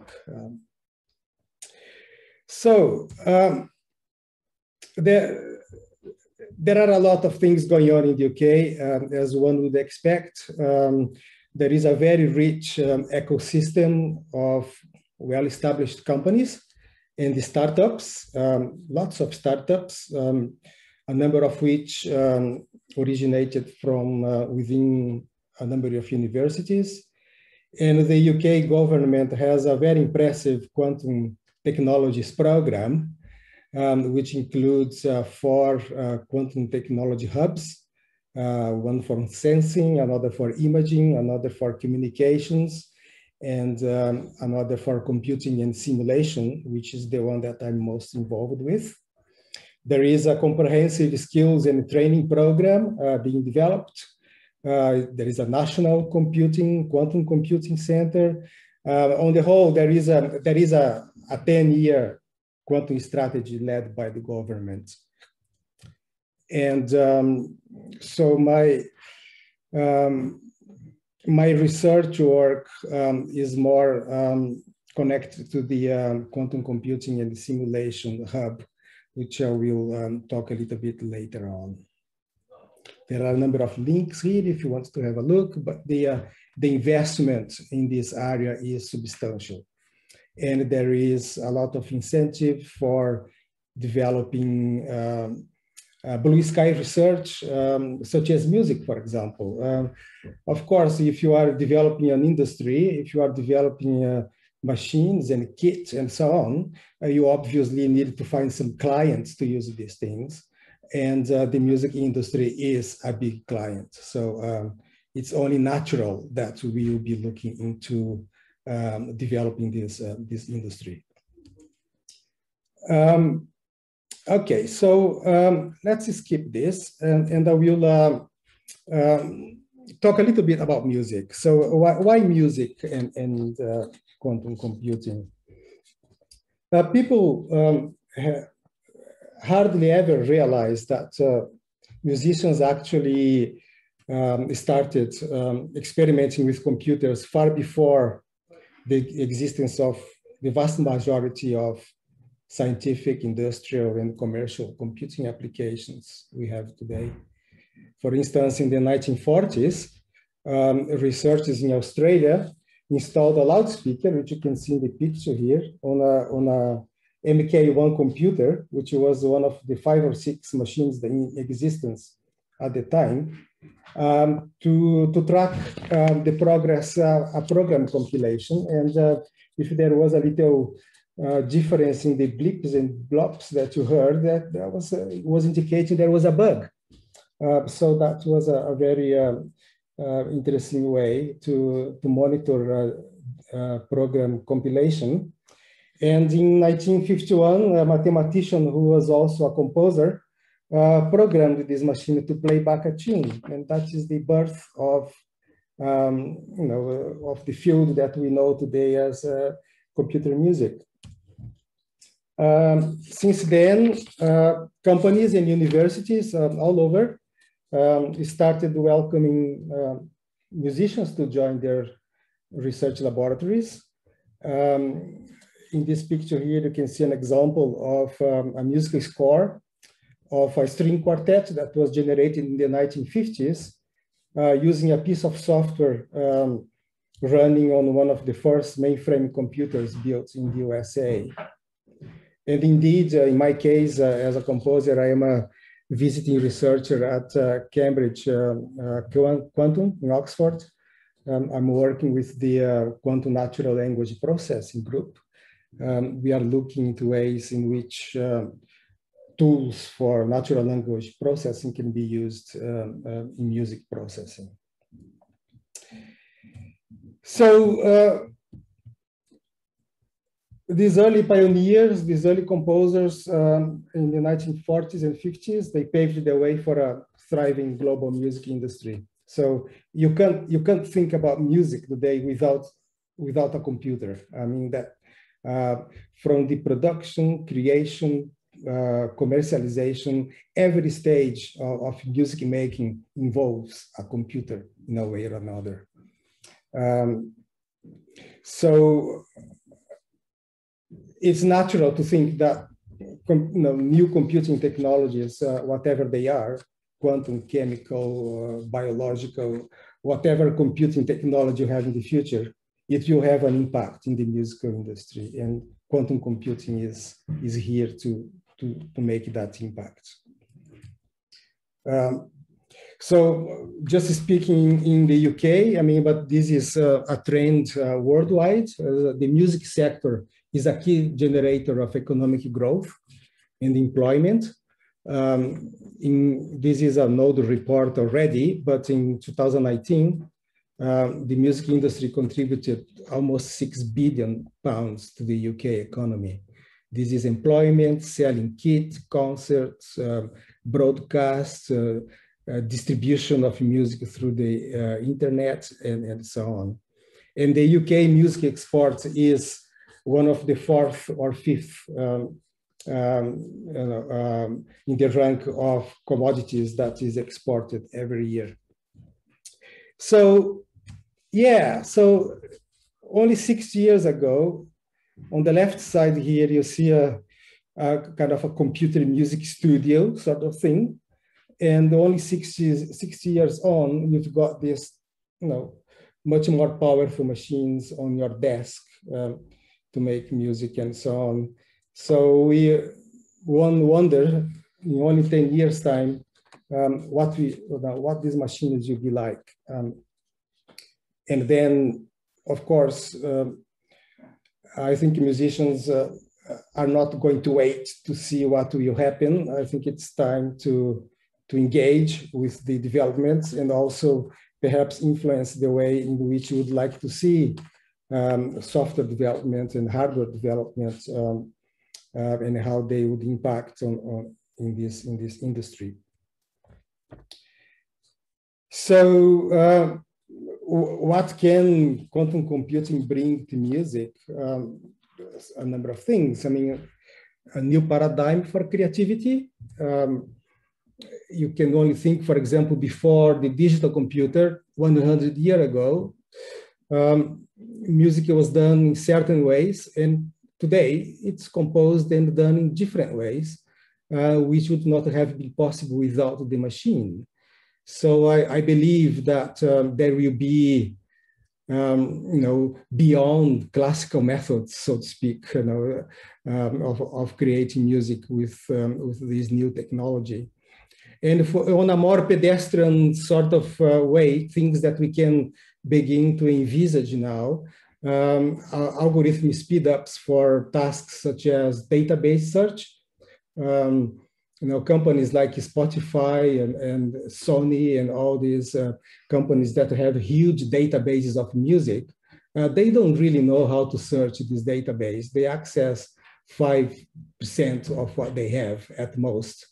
That's why you tend to hear the same tunes on the radio all the time. If you are in a classical music fan, for example, you hear all the same Mozart or Beethoven sonata all the time. It's because that's the easiest ones to access. So and there are other tasks like remixing music on the fly. Think of applications where you may change the music as you listen to them, and so on. And these are things that need speed, and this speed may be afforded by new quantum computing technologies. And I also think that music can contribute to computing research, as it has been done in other fields of computer science. In my lab, for example, we are looking into developing methods to listen to quantum information and algorithms. So the same way that 6 years ago, those guys put that loudspeaker in the mainframe machine to listen to programs compiling. We are doing the same today, listening to wave functions and things like that, which may help the design of circuits. In the first uses of computers in music was to compose, of course, and essentially the art of composing music with algorithms consists of harnessing algorithms to produce patterns of data, because music is patterns of data, basically. And then the art of composing with these machines and data is to develop ways to translate those patterns into musical forms. And this is what musicians have been doing all the time. Before thinking in terms of music notation, writing little dots on scores and so on, how those patterns are translated into music. And the same thing happens today with computer music. So we are all looking for ways in which patterns can be harnessed to compose music with. And these are some of the things that the quantum computer music community have been doing, including work that we've been done developing my lab. So we recently developed a very simple 5 qubit circuit that implements a quantum walk, and then the nodes of the walk are mapped into some sort of musical notes or musical rhythms. And as the algorithm goes around this hypothetical cube there, as it travels around the edges, music is composed. So this is one of the methods that we can apply existing quantum computing resources right now to produce these kinds of applications, really. Let me talk a little bit now about the QTune project, which is a project that's being funded with a generous grant from the Quantum Computing and Simulation Hub. It is enabling us to try to create this new emerging application for quantum computing. We are looking into what is it that can be done now, what might be done in the future, and what are the areas of the music industry that this new technology will help to develop and perhaps solve problems that are unsolvable today. But the main issue that we observed, especially amongst my own colleagues in the music field, we are witnessing the development of quantum computing very rapidly, but musicians are not engaging with this, mostly because expertise is confined to specialist research labs. Existing tools for programming these machines are not adequate for musicians, for creators, and the learning curve is very steep. Even with tools like Qiskit and the other Python-based programming languages that are available today, it is not an easy thing, especially for professional musicians that are already very busy taking care of other aspects of their profession and activity. So in this project, we want to develop a set of tools a toolbox for musicians. We call this QTune. So it's a bespoke programming languages, bespoke tools, develop demonstrations, tutorials. So we want to create a quantum-ready music tech community for, of early adopters. So when or as those machines become more available and more powerful, we will at the same time develop a community of enthusiasts, a community of early adopters that will be developing also the applications for music. We've got a project website, which I can show here. We've got, you can have a look if you are interested. We've got here already some of the tools that we have been developing, repository, and I will talk a little bit later on today about the conference that we are organizing around this, this area. So one of the prototypes that we are already beginning to test with some musicians is a tool. It's called Quantum Computer Aided Composition System, QAQ, which is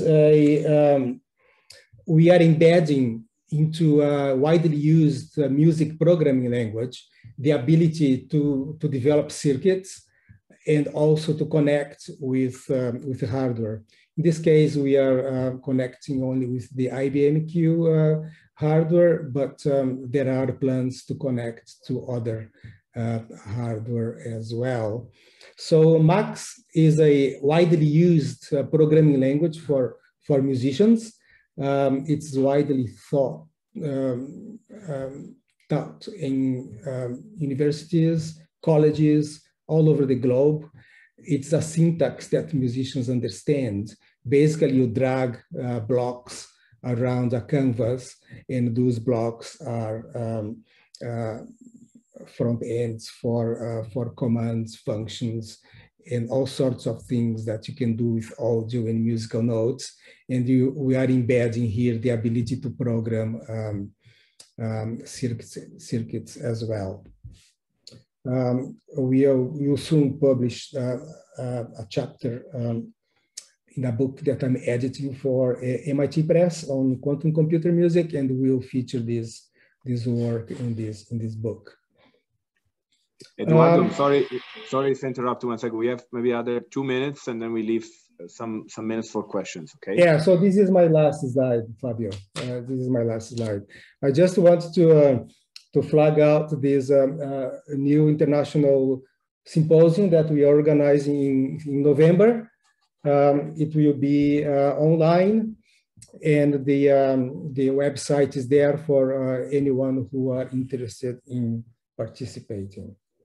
And to finish, if you are interested in listening to a composition that was done with some of the tools that we developed in my laboratory, you are welcome to read an article that we published in Medium, and there are links to listen to examples there as well. Thank you. Okay, Fabio, I'm done. Thank you so much, Eduardo. Sorry for interrupting at the last. That's fine. I try to time these 20 minutes, but it's so exciting that I keep talking more than I should sometimes. So. Well, that's definitely good, and I think it's inspiring when someone is so much passionate about what is researching or doing. Actually, this last slide it perfectly bridges for one of the questions that we had in the Q&A section. Right. It's can you play a piece of your music, so the music that you composed or created with a quantum computer? Okay, so if you go, I'll share my screen again. I'll share my screen again. Where it is? Okay, there you go.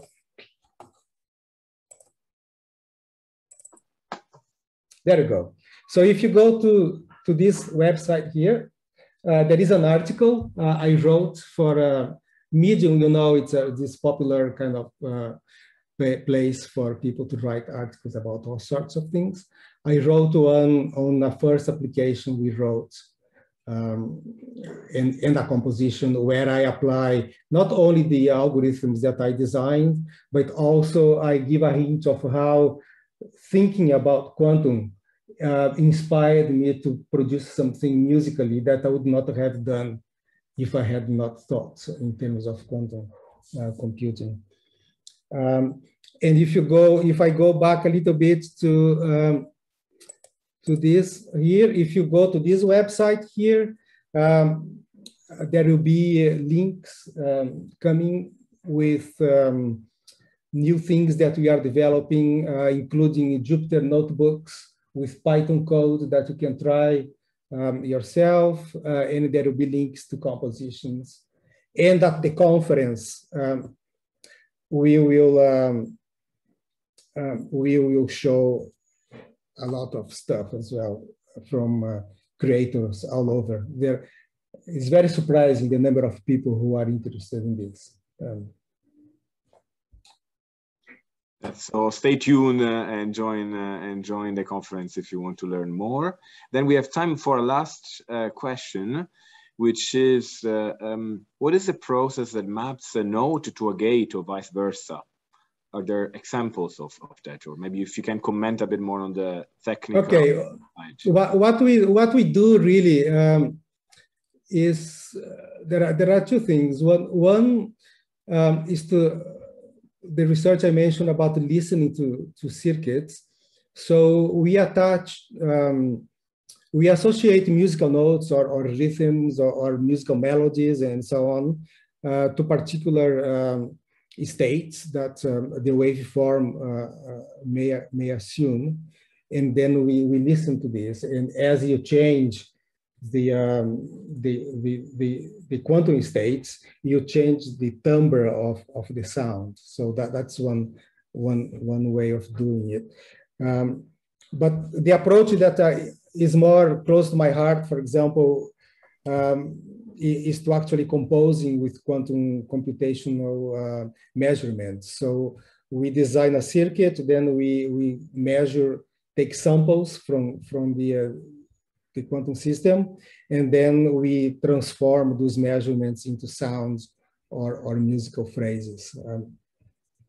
And these are things that it's a bit too technical to explain in just a couple of minutes, but the book chapter I mentioned in my slide earlier on gives you a hint of the methods that we've been developing to do this. Okay, perfect. So for people interested, they can check out the book that you recently released. Okay, thank you so much, Eduardo. It was very interesting topic. And now we move on to the last speaker of this session on quantum computing, and we welcome Professor Dominik Zumbühl from ETH Zurich. So Professor Dominik Zumbühl is also director of the NCCR Spin Center. He obtained his PhD at Harvard University in 2004. Then he continued with a postdoc at MIT. In 2006, he became assistant professor in University of Basel. In 2012, was promoted as associate professor, then became a chair of the department from 2015 and 2019. And now he will talk here at this conference, at this session about the NCCR Spin Center. So welcome, and thank you for joining us, Dominik. Thanks very much, Fabio, for the kind introduction and for the invitation to actually be part of this session. It's great to be here. I just put up the slides, and maybe you can confirm if you're seeing the slides. We see the slides, but not in a presentation mode. All right. Let me swap it. How does that look? Perfect. Now it's perfect. All right.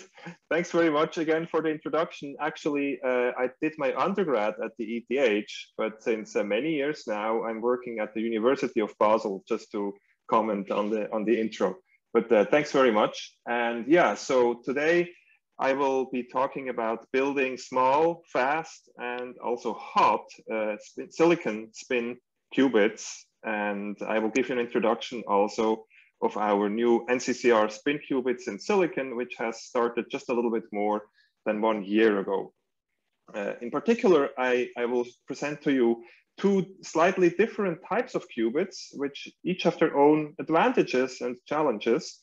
In particular, I will talk about the germanium silicon nanowire whole spin qubit, as well as the silicon fin field effect transistor FET whole spin qubit.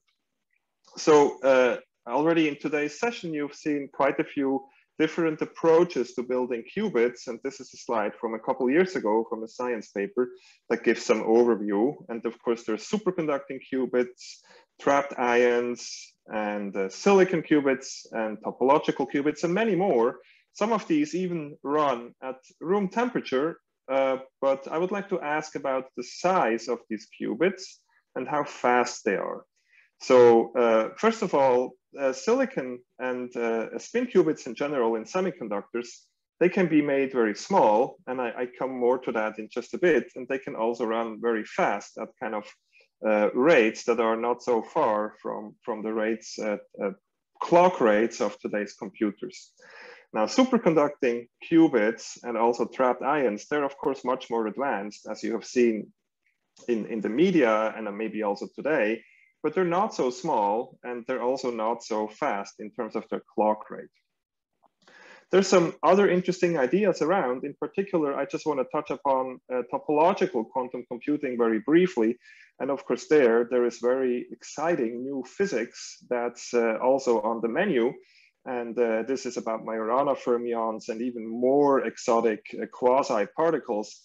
But it's yet not clear if these actually exist and what kind of coherence properties these would have, although they would be very promising. As I've mentioned, there's some great progress that was made. This is already 2 years old now, but it's still one of the more exciting developments from my perspective. And this is the quantum advantage that was demonstrated by Google's team with these 53 qubits 2 years ago. So they're already very far, and they're connecting tens, if not hundreds of qubits soon. So if you just take a step back for a moment and think about how to build a quantum computer, then maybe you would be tempted to start with the famous DiVincenzo criteria, which are now over 20 years old. But of course, even if you check all of these, you don't yet quite have a scalable, full-fledged quantum computer. And so this is a more recent view by Scholkopf and Devoret and others from a few years ago. And this just shows that basically one of the keywords here is to have a logical qubit. So starting from single physical qubits, and algorithms one can do on these, one needs to actually start taking account for the errors and correct them to actually start building logical qubits based on some surface code or some other error correction scheme. And once one has that, then actually one can start running algorithms on multiple of these logical qubits and approach fault-tolerant quantum computation. So that's kind of the far distance goal. Now, if I just comment briefly on the quantum ecosystem, there's a number of major companies, and some of whom have teamed up with some of the university teams. And of course, I've already mentioned Google, who has worked together with Santa Barbara and others, and also the IBM team, who have been working on superconducting qubits. Microsoft, together with Copenhagen, Delft, and some other universities, have been working on implementing the Majorana fermions and the topological qubits. Then there is a number of consortia, for example, Intel with Delft or Leti, another semiconductor foundry, together with Grenoble, and also in Sydney, there are some major teams working on silicon spins. Now in Basel, together with the ETH and IBM here in Zurich, we are working together on silicon spins since about a year ago in the framework of our new national Swiss program on silicon spins. So there's many more. This is just a very small section of it. Plus there is numerous startups, and these are still growing and becoming more. So there are now roadmaps to 100, maybe even more than 1,000 qubits that you've probably heard about. But if you ultimately think about this, what we really need to go to is not 1,000 qubits, but maybe 1 million or actually 1 billion qubits. And so if you look back at the last decades of what actually the semiconductor industry was doing, they have done an amazing job at actually integrating more than 10 billion transistors on a chip. So here, this is some chip that I got off the internet, a photo of it. And I mean, basically on a 1 centimeter square die, you can fit more than 10 billion transistors. For example, on some few nanometer technology with thin field effect transistors, you get hundreds of watts of dissipation, one of the main limiting factors of this technology. They're running at 2 or more gigahertz of speeds, and the cost of these chips comes at hundreds of francs per pop. So that's fairly cheap. So there's a number of semiconductor manufacturers that have gone in this direction. And of course, this is not grown out of nothing. As I said, it took many decades and lots of scaling following Moore's law over the past 2 decades. So that's the basic idea, to basically take this already existing fantastic properties of the silicon and scaled semiconductors to turn the classic bits in some way into quantum bits. So in the NCCR spin, this is the goal, to develop a spin-based quantum computer in silicon or germanium in these materials. And the main objective will be to develop fast, compact, and scalable electron and hole spin qubits. So there's primarily 3 types of different qubits: electron spin qubits that we try to pursue, as well as hole spin qubits, 2 different kind of hole spin qubits. I'll come to talk about them in a bit more detail. Plus, there is also an important task on architectures where we look at the scalability, how to couple different qubits to each other, how to integrate qubit control electronics on chip together, either with the qubits at the same temperature or at some intermediate temperature stage inside the cryostat, and of course work on error correction and also algorithms as part of this architecture package. So this is an interdisciplinary team that joins together quantum physicists together with material scientists, engineers, and also computer scientists. So our Swiss network, as I said here, consists of partners at the ETH in Zurich, at the EPF in Lausanne, and also University of Basel, which is serving as the home institution. And last but not least, our important industrial partner at IBM Zurich. So in the next few minutes, I would like to show some of the advantages and progress that we have made in 2 of our types of qubits that we are working on. And first, I would like to discuss the nanowire hole spin qubits in these core shell germanium silicon nanowires, which have turned out to be extremely fast and controllable with the gate voltage, and also the hole spin qubits in silicon FinFETs, which already operate at very high temperatures above 4 Kelvin. So hole spin qubits, there's some interesting things and reasons that speak for hole spin qubits. In particular, there is the spin-orbit interaction in the valence band.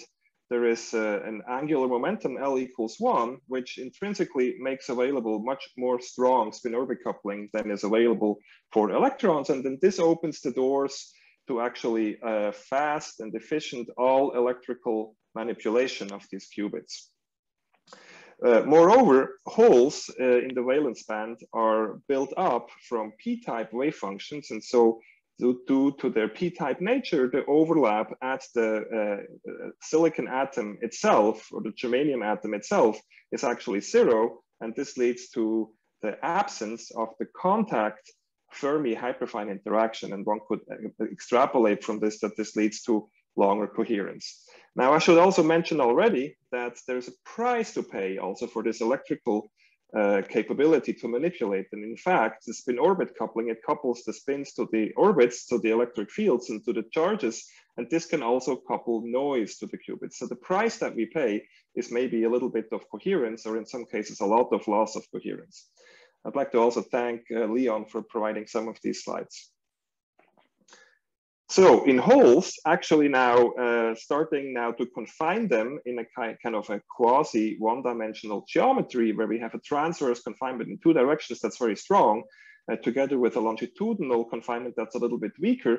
In this situation, our theory colleagues have already years ago thought about this and actually have predicted a very strong and fully electrically tunable type of spin-orbit coupling, which they term direct Rashba spin-orbit coupling. So in this type of setup, actually the heavy hole and light hole bands start to mix, and these states create a very strong spin-orbit coupling. It's very similar to the kind of usual type of Rashba spin-orbit coupling, but the usual Rashba actually has the band gap here, which kind of normalizes it or divides it in the denominator, and the band gaps of semiconductors are typically of order of electron volts. So this is very much suppressed, and it turns out now for this situation in this quasi one-dimensional holes, the quantity which now divides it, because we're already directly in the valence band, no more indirect transitions need to be done, and the quantity that shows up here is the subband spacing. So that's the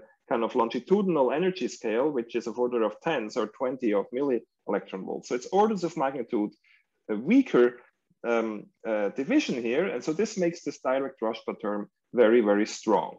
And so as a consequence of this, actually ultra strong qubit manipulation was predicted, even reaching up to and above the gigahertz frequency range. But not only does this make the qubits fast, it was also predicted by theory that this leads to very strong electric field dependence of other key parameters of the qubits. For example, the G factor, basically that's the qubit energy, is also controlled with electric fields. And this could be a very useful property, in particular also for scaling. So with this G factor tunability, one could bring a spin qubit into and out of resonance with a resonator, a superconducting microwave resonator, for example, to couple it to other qubits or to uncouple it. Moreover, also the spin-orbit coupling strength itself would depend on properties like the electric field through the gate voltage applied to the nanostructures. And this would allow us to actually control the qubit speed. One could go to a kind of slow energy information storage position where the spin-orbit coupling is weak for some gate voltage, and one could switch it to become fast by changing just an electric field. So those are the basic premises, and these apply to fundamentally similarly to both of these types of qubits. And I'll first discuss to some extent the germanium silicon core shell hole spin qubits. I would like to acknowledge and thank my wonderful team, both at the University of Basel, but also I would like to thank Eric Buckers and his team for growing these nanowires. We also started growing now our own wires with the group of Ilaria Zardo, but that's to come in the future. So basically, these samples, they consist of this core shell nanowire. There's a germanium core here in the center. This is a TEM picture. These cores are extremely small. Here in this picture, it's just about 10 nanometers. And there is a shell that's made from silicon. And this is also very thin. It's usually 2 to 3 nanometers in thickness. And this silicon shell actually exerts a strain on the system and actually lifts the degeneracy in the ground states. What's really exciting also about this particular type of qubit is that there is a pinning of the chemical potential inside the valence band. So here, this dashed line here is the Fermi energy, and without having to apply any doping or any additional gate voltages, we can already have these quasi 1D wires populated with a whole gas. So now if we put some gate voltage array underneath it, cover it with an oxide, we put the wire on top with a micro manipulator and then add the contacts, then one can actually run these systems in depletion mode and actually operate them electrically with these gate voltages. So for example, here with these 5 gates, one can use the leftmost and the rightmost as well as the middle gate as to control the tunnel barriers and kind of localize holes on the left and on the right dot, which can be shifted in energy with these gates 2 and 4. In principle, of course, this is not a very scalable approach, but there are initiatives and ideas for templated growth of these at controlled locations. And with that also, they could be integrated with conventional fabrication. So now to actually manipulate this, as I've said, we want to do this all electrically. So we're not going to create any time-dependent magnetic field. We only use electric fields. And the idea is here to basically apply on one of the gates, in this case, it's the leftmost here, a microwave signal that's in resonance with the Zeeman splitting with the qubit energy. And if we do this, this actually has the effect to shake the holes along the nanowire back and forth. And in this way, we basically can create an effective time-dependent magnetic field through the spin-orbit coupling. So basically the motion of these holes together with the electric fields they create through this Rashba spin-orbit coupling, a time-dependent magnetic field. And this leads to spin resonance. And this is what we see here. This is the kind of classic spin resonance condition that's shown here. And it's basically driving one of the two hole spins from up to down and vice versa. And this can be done coherently. And I will skip the details here, but we can go basically and demonstrate coherent control and universal control with both axes in this way. So is this really the kind of driving that I have promised? And we can check this. For this type of electric dipole spin resonance, EDSR, it is expected that the Rabi frequency, the speed at which we can process these spins, is proportional to the magnetic field as well as the applied microwave signal. And we can check both of these in the experiment quite nicely. Moreover, at the highest speeds here, we see that we reach Rabi frequencies of around 436 megahertz. That's very fast. That's basically spending just around 1 nanosecond to coherently flip a spin from up to down and vice versa. And actually calibrating the microwave power from this, we can also extract that the spin orbit length is around 4 nanometers. This is actually an amazingly short spin orbit length compared to many other materials. This spin orbit length, for example, in indium arsenide is typically 100 nanometers. In gallium arsenide, it would be 10 microns or a few microns. So this is extremely strong spin orbit coupling. And this is a kind of in agreement with what was predicted by theory. Moreover, by changing another gate voltage, in this particular case, now we're actually controlling this middle gate voltage, we can also change the energy of the qubit or the G factor. So here, by adjusting this middle gate by something like 35 millivolts, we are shifting the G factor by about 50%. It goes from 0.2 all the way up to 1.2. And so together with this change of the G factor, also the speed of the qubit is changing. This is changing by about the factor of 7 over the same gate voltage range. And you can see on the Rabi oscillation spotted on the bottom left here, that they go from quite slow to quite fast here. On the axis, we have tens of nanoseconds. And finally, I need to also show you the coherence. Of course, it would be ideal if this increased speed could be done without paying for it with any coherence, but unfortunately, this is not the case so far in the experiments. And what we see is that the T2 Rabi time, so that's just the damping of these Rabi oscillations, drops by about the same factor as the speed goes up. So in fact, this is not completely unexpected. As I mentioned already in the intro slide to this direct Rashba spin orbit coupling, if we increase the spin orbit coupling strength, we also open the door for coupling to noise, and this seems to be the case here. And the suspicion is that we're coupling to electric noise from the oxides or the interfaces. So this has demonstrated a kind of a spin orbit switch where we can control some of the key qubit parameters with gate voltages. So with that said, I would like to close here on this type of qubit, and in the last few minutes also switch to the other type of qubits, give an outlook. We are working to improve the coherence and try to kind of improve the oxides and also the nanowires themselves. We're working on coupling these to do single shot readouts. So far, this was long averaging. We want to couple these spins to superconducting resonators, both with squid arrays in collaboration with the Wallraff group at ETH, but also with niobium titanium nitrate resonators with the Schönenberger group in Basel, and scale to more qubits, and also work on machine learning techniques for tuning. Actually, these qubits leave a lot of room for tuning, and I think machine learning is a great approach for this, and there is work that's already underway in collaboration with Natalia Ares' group at Oxford. So now finally turning to the field effect transistor devices, the principle there of operation is very similar. The devices are quite a bit different. So these are kind of FinFET devices.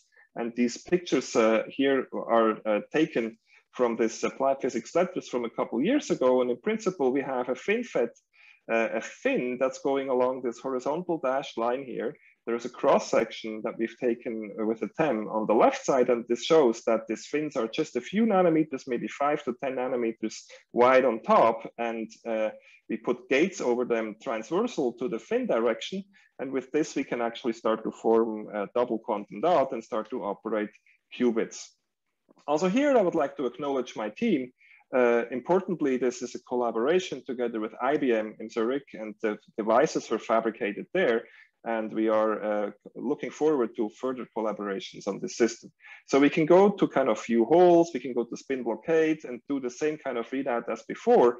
We apply the microwaves to one of these gates and again can kind of operate in the same type of cycle as before, these qubits, and control them. But what's now amazing here, and this has really come to a surprise to us, we did not quite expect this, although we hoped for it, is that the coherence of these systems is really quite nice. So here, you see a Rabi oscillation. I think it's over 40 oscillations that you see here. And unfortunately, we cannot measure for any longer because basically we're running out of resolution on the signal. These are very, very small currents that we're measuring on the scale of femtoamps. And so we can see this oscillation here of the qubit. Now, to actually make such measurements, and since it's the Quantum Industry Day, let me also point out that we have a spin-off, Basel Precision Instruments, that produces excellent amplifiers and also voltage sources, new now with even more channels and very, very low noise. Now, these qubits are also gate controllable, but to a smaller extent than the germanium silicon nanowires. But we estimate that if we actually rotate and take the fin along the 001 direction, we can gain another factor of 10 to 15 of the spin orbit strength. So we can now investigate the coherence a bit more. So far, we've just looked at the T2 Rabi that was very long, but doing Ramsey fringes, it turns out that the T2 times that we measure are in the hundreds of nanoseconds.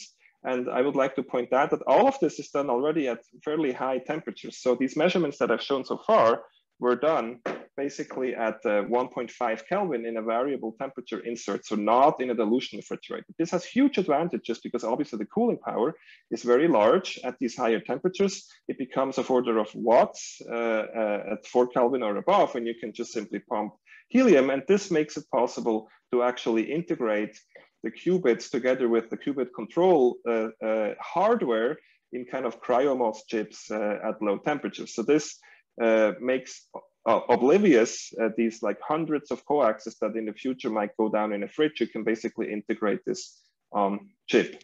Now, if you look at the performance of these holes, it's actually already quite respectable. We're getting single gate fidelities around 99%, which is basically at the fault tolerance threshold. And yeah, the coherence times go up to 440 nanoseconds. As I've said, we can do echo. We can do more elaborate echo with this CPMG sequences, and we get in the microseconds of coherence times. So overall, these qubits in silicon FinFETs are already at a very coherent and highly flexible mode of operation, all with electrical field. So this gives you a comparison that plots the quality factor telling you what the T2 star is in relation to the operation time of doing a 180-degree rotation. And already we're comparing this silicon FinFET qubit very favorably, even to many qubits who are running at dilution refrigerator temperatures. And I think I will skip this slide because I've already mentioned the speed of these qubits. And I could just summarize again that with this silicon FinFET qubits, the coherence is very good. We can operate them all electrically up to 150 megahertz operation speeds, and we're already at the fault tolerance threshold. So in the future, we would like to turn on some exchange. This should be possible with a gate voltage, go towards 2 qubit gates, and also work on a single shot readout of these. We would like to try this stronger spin orbit direction, as I've mentioned, with the fin along the 110 direction, and we're also looking at going to larger number of qubits. And with this, I'm now at the end of my slides. I hope I didn't go too much over, and I would like to thank all of you for your attention, and I'll be very happy to take some questions. Thank you very much, Dominik. It was very interesting to see also this other technology and how the latest progress. We have time maybe for a very short couple of questions. I think one is technical and is about the platform itself. So the aluminium and titanium metal oxides suffer a form of memory or drift through the surface oxide. How to manage this? Yeah, that's a good point. I mean, the oxides are absolutely critical, and also the interfaces. There could be disorder, there could be charge traps that are in there, and how to manage that is something that we're still on a learning curve. So we started looking also at the capacitance spectroscopy. We can do this at room temperature for first characterizations. We can also try to do this at low temperatures. And we are taking the kind of approach that also is well known in the industry of annealing at different temperatures in different gas compositions to improve on these types of oxides that are a key component of these qubits. Thank you. And then we have another quick question. This is more about, since we are talking about an industry day in Switzerland.